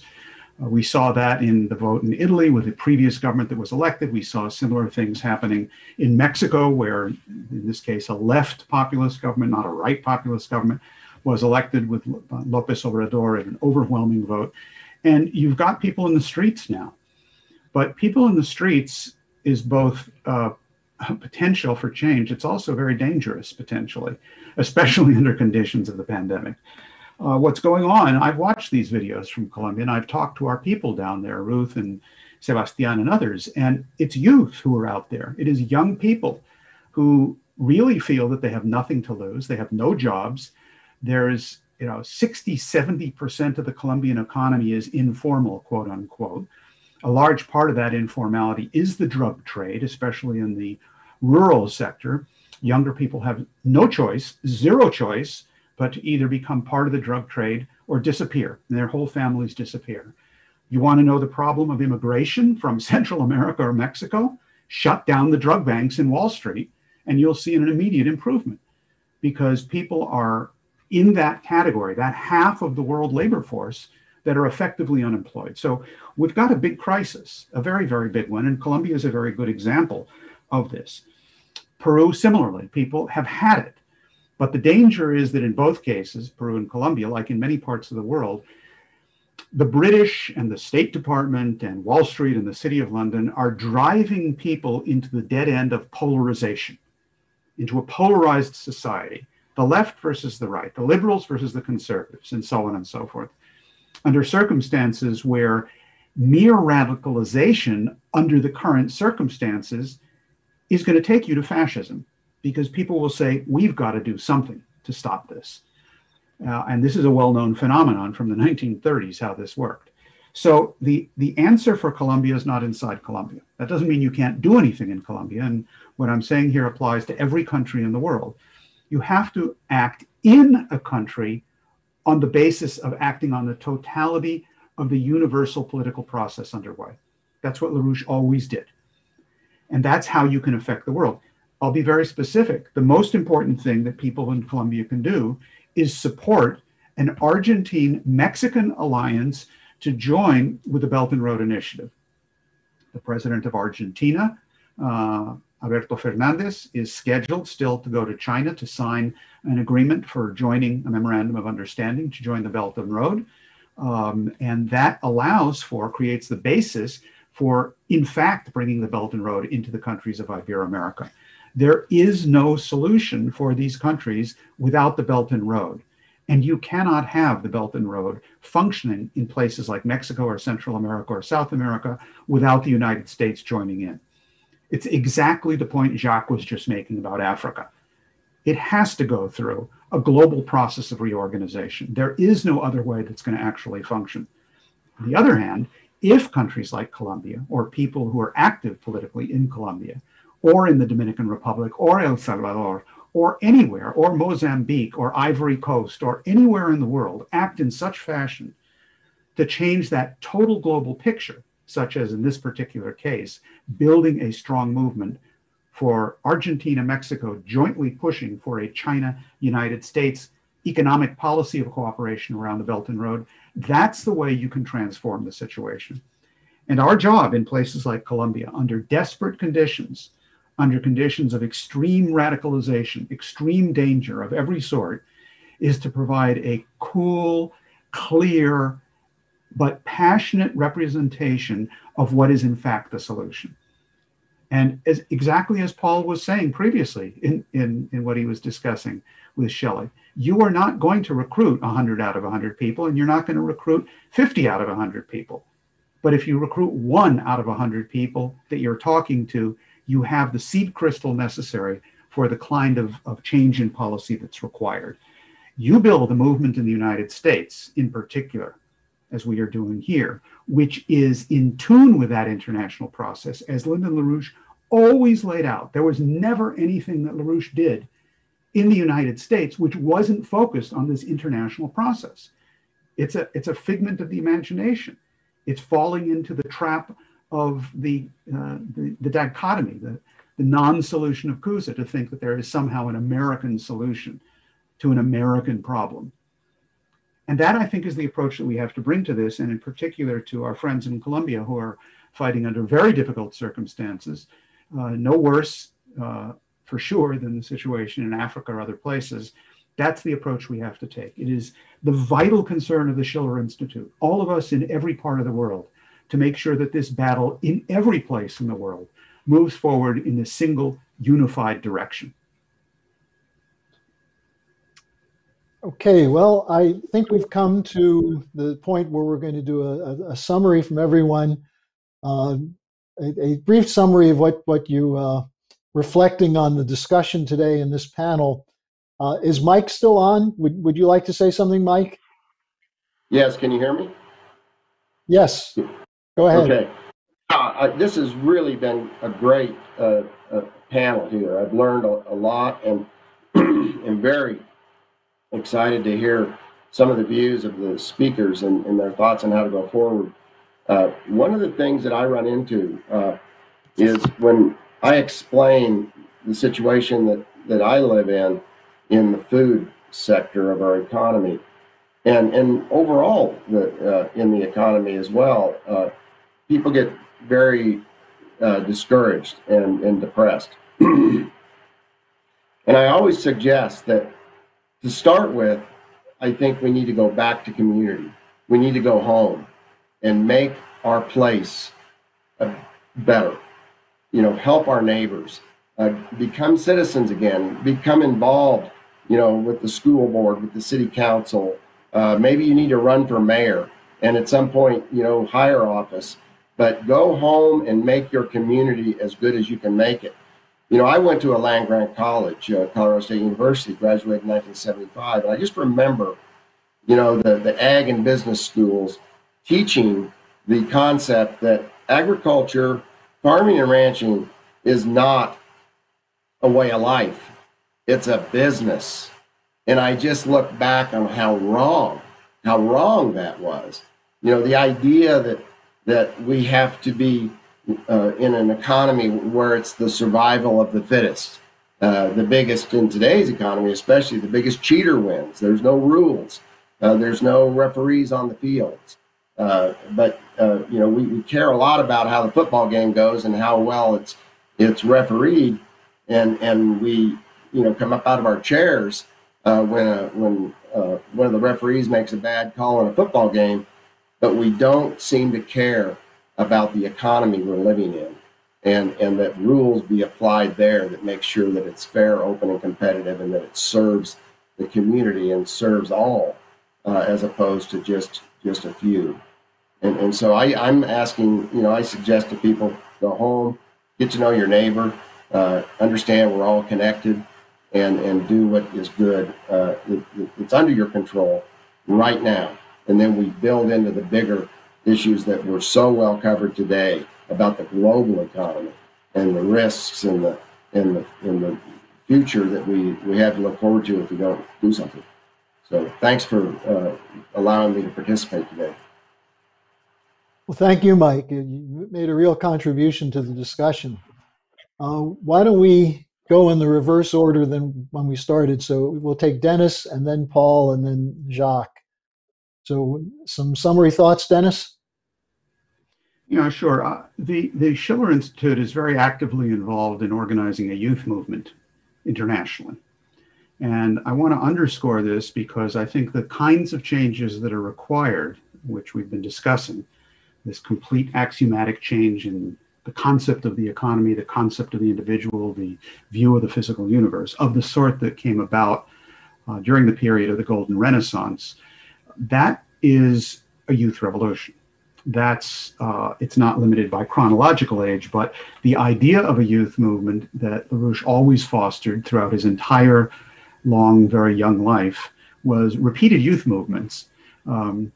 Some of us were involved in youth movements a little earlier than others, but the concept is to take your entire future, long or short, in your hands in the sense of changing the entire world. And there are youth today, and again, I bring back the idea of Columbia, of youth who have had it. They've simply had it with everything that's going on. But the key to the kinds of change that's needed is for those sectors in particular to be organized around the ideas of Lyndon LaRouche. I think there is a very special role to be played in all of this by bringing to the youth and to the world Lyndon LaRouche's works. There's a project that was launched out of Mexico by our youth movement down there, but which is spread across Ibero-America. And I want to use this occasion to promote that it actually be extended across the world, which is get LaRouche back in the universities. LaRouche has to be studied. He has to be part of the curriculum. The biggest crime of the incarceration of youth, of LaRouche, and of a number of others of us who went along for the trip, is not what it did to LaRouche or what it did to others. As bad as that was, the biggest crime and the worst damage was done to the population in general, who have been denied access to those ideas of LaRouche. Youth today are demanding answers. Those answers have in fact been provided in general terms by LaRouche. We have to make sure that these ideas are in fact available. There will be new initiatives coming forward from the youth movement around the idea of bringing LaRouche back into the university curriculums, and the work of the LaRouche Legacy Foundation, which was established in the few months after Mr. LaRouche's death in early 2019, hopes to play a very central role in this process to make those kinds of ideas available. And that, I think, is an initiative that we should strengthen with what we have done today and use it to carry us forward into the next ongoing part of this discussion with future conferences. Thank you, Dennis. Paul? I wanted to bring the Glass-Steagall Act, in particular, back into the forefront of what has to be done, what we have to organize for, because there's been in the last year and a half a tremendous, during this period that I was describing of the central bankers' regime change, there has been in that period of time a tremendous amount of political and social conflict, of populations breaking down into or being broken down, at least in part in the media and so forth, into totally opposed subgroups, ethnic groups, and so forth. This has excused from the whole public discussion, if we could call it that, the banks of the City of London and Wall Street, who are responsible both presently and historically in terms of the lack of public health investment and expenditure in all the advanced countries, not to mention the developing countries. It has left those banks out of the public discussion. In fact, they've even, along with the central banks like the Federal Reserve, started to be treated as if they were elderly geniuses who uniquely were above the fray and understood the truth, that their belief is the truth, namely that the source of value in human life is trade and speculation and money, and that those who have more of success with that speculation are better than those who have less. And in fact, they may be the geniuses that we need to count on, and so on ad nauseum. That has to end in every way that's been described here, including what Mike Callicrate has described about the completely sick food economy that exists in this country and where it came from, including what Daisuke Kotegawa went through in his really very valuable presentation, because this is a man who has been through all of the financial crises and bubbles and blowouts of the post-1980s deregulation, post-Glass-Steagall era. He's had to manage them as a Japanese Ministry of Finance official and as an IMF official.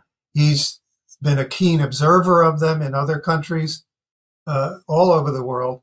He's had to negotiate about bank policy with, as he put it, the PhDs of London and New York, the economics PhDs, American and British, and his statement that a crash imminent now can be averted only if we break these banks up and if we go to a cooperative international program of investment in new infrastructure and great projects of infrastructure.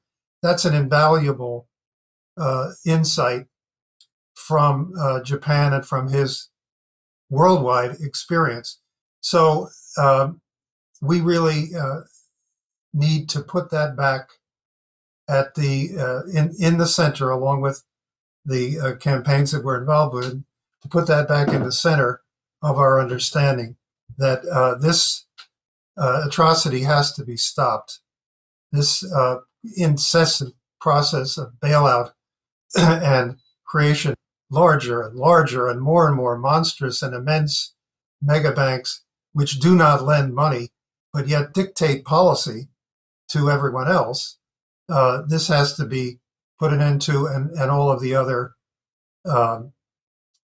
disorders and derangements of the economy which they have led to can be untangled in the process. Thank you, Paul. Jacques? Well, I would conclude with something pertaining to France, but not to France. De Gaulle once said that, first of all, France is a certain idea. And he meant that a nation only exists if it contributes for the cause of humanity, for the progress of all, and for that you need to have the creative intuition or the imagination to be at the center of all political discussions. Today, we're in a quite opposite situation. Look at the second law of thermodynamics. As Sadi Carnot conceived it, it works in a controlled or closed environment. What is the oligarchy trying to do? Is they are trying to create in the population the sense that it's closed environment, this controlled environment, there is no way to get out of it. And for that, they create what Harley, you refer to, a culture of death, a culture of genocide, if you want to take the ultimate consequences. This is in the prevailing domination of data. They are by all means trying to control data on consumption, of course, but also on politics and on the very perception that you have of things. So you see that in what has become a universal destruction, which is the video games where you kill or you are killed. And there you have a sort of immediate perception linked to your very physical existence. Therefore, your sense of concentration of your mind on ideas is at loss. And there are also the series, all this proliferation of series in the whole world, from Games of Thrones to House of Cards. It's proliferating, and we are protected in our minds and our works from that, but the whole population is highly contaminated and infected by these things. And we should see that with, at the same time, compassion and, let's say, sure that we have to break it. And this data control is also linked to the military. People see the military as something that cannot be anymore mastered by a normal person. They are speaking about swarms of drones. They are speaking about autonomous missiles. They are speaking about cyber war, about space war, control of space war. So people, in that sense, and are at loss. So what we have to do in part of the youth who are extremely determined to be against that, because they know that their future economically, like in Colombia, or the future economically like here, where the situation in France is not as bad, but is bad, or in the United States also. These young people, well, 90% of the young people, they are looking for an authority about something. And they want an authority which is not the authority of what is prevailing in the world today, which is a fake authority and pretends not to be an authority most of the time. They want to create a willful submission. What we have to generate is the confidence in the youth people to express their creative potentials. And this means for us to be a mediation of Lin's ideas and Lin's concepts and Lin's writings. So certain people who look at it from the eyes of today would say, but something has to be done immediately. There is a sense of emergency in the society where we are. And our answer should be that this concentration of the mind in Lin's writings is exactly the same as the need to intervene immediately in the world history. And what from LaRouche's, from Lin impressed me the most when I met him, is that every time he wrote something, or every time he intervened in something, it was always on the basis of a challenge. At the same time of an immediate challenge, located a long, long history back in the past and a long history in the future. So he had this sense of thinking, of human thinking, as the capacity to create an environment for the better and healthiest for all. And I think what we're bringing in the Schiller Institute, with this need of a health policy in every country, would be the key, not only to convince young people, but to create in young people the capacity to intervene with older people and absolutely change the direction of history. And it needs to be done here and now. So these discussions in this panel, in the preceding two panels, are creating, I think, the environment where this is in the process of being achieved. But as Ben Franklin said about the Constitution, provided we keep it. Well, thank you, Jacques, and thank you to all the panelists. I would say a couple of things in closing. If you're not yet a member of the Schiller Institute, join now. The idea of the individual acting in these arcs of history doesn't start 20 years from now or 100 years from now, but starts today. And you can go to schillerinstitute.com and log on and become a member. Also, circulate the videos of this conference, the panel today, but also the two preceding panels. And then the next panel, the coincidence of opposites, the only truly human thought process. Join us for that. So thank you for joining us today, and be back with us, I think, in an hour and a half or so, 2 p.m. Eastern time for the next panel. Okay, bye.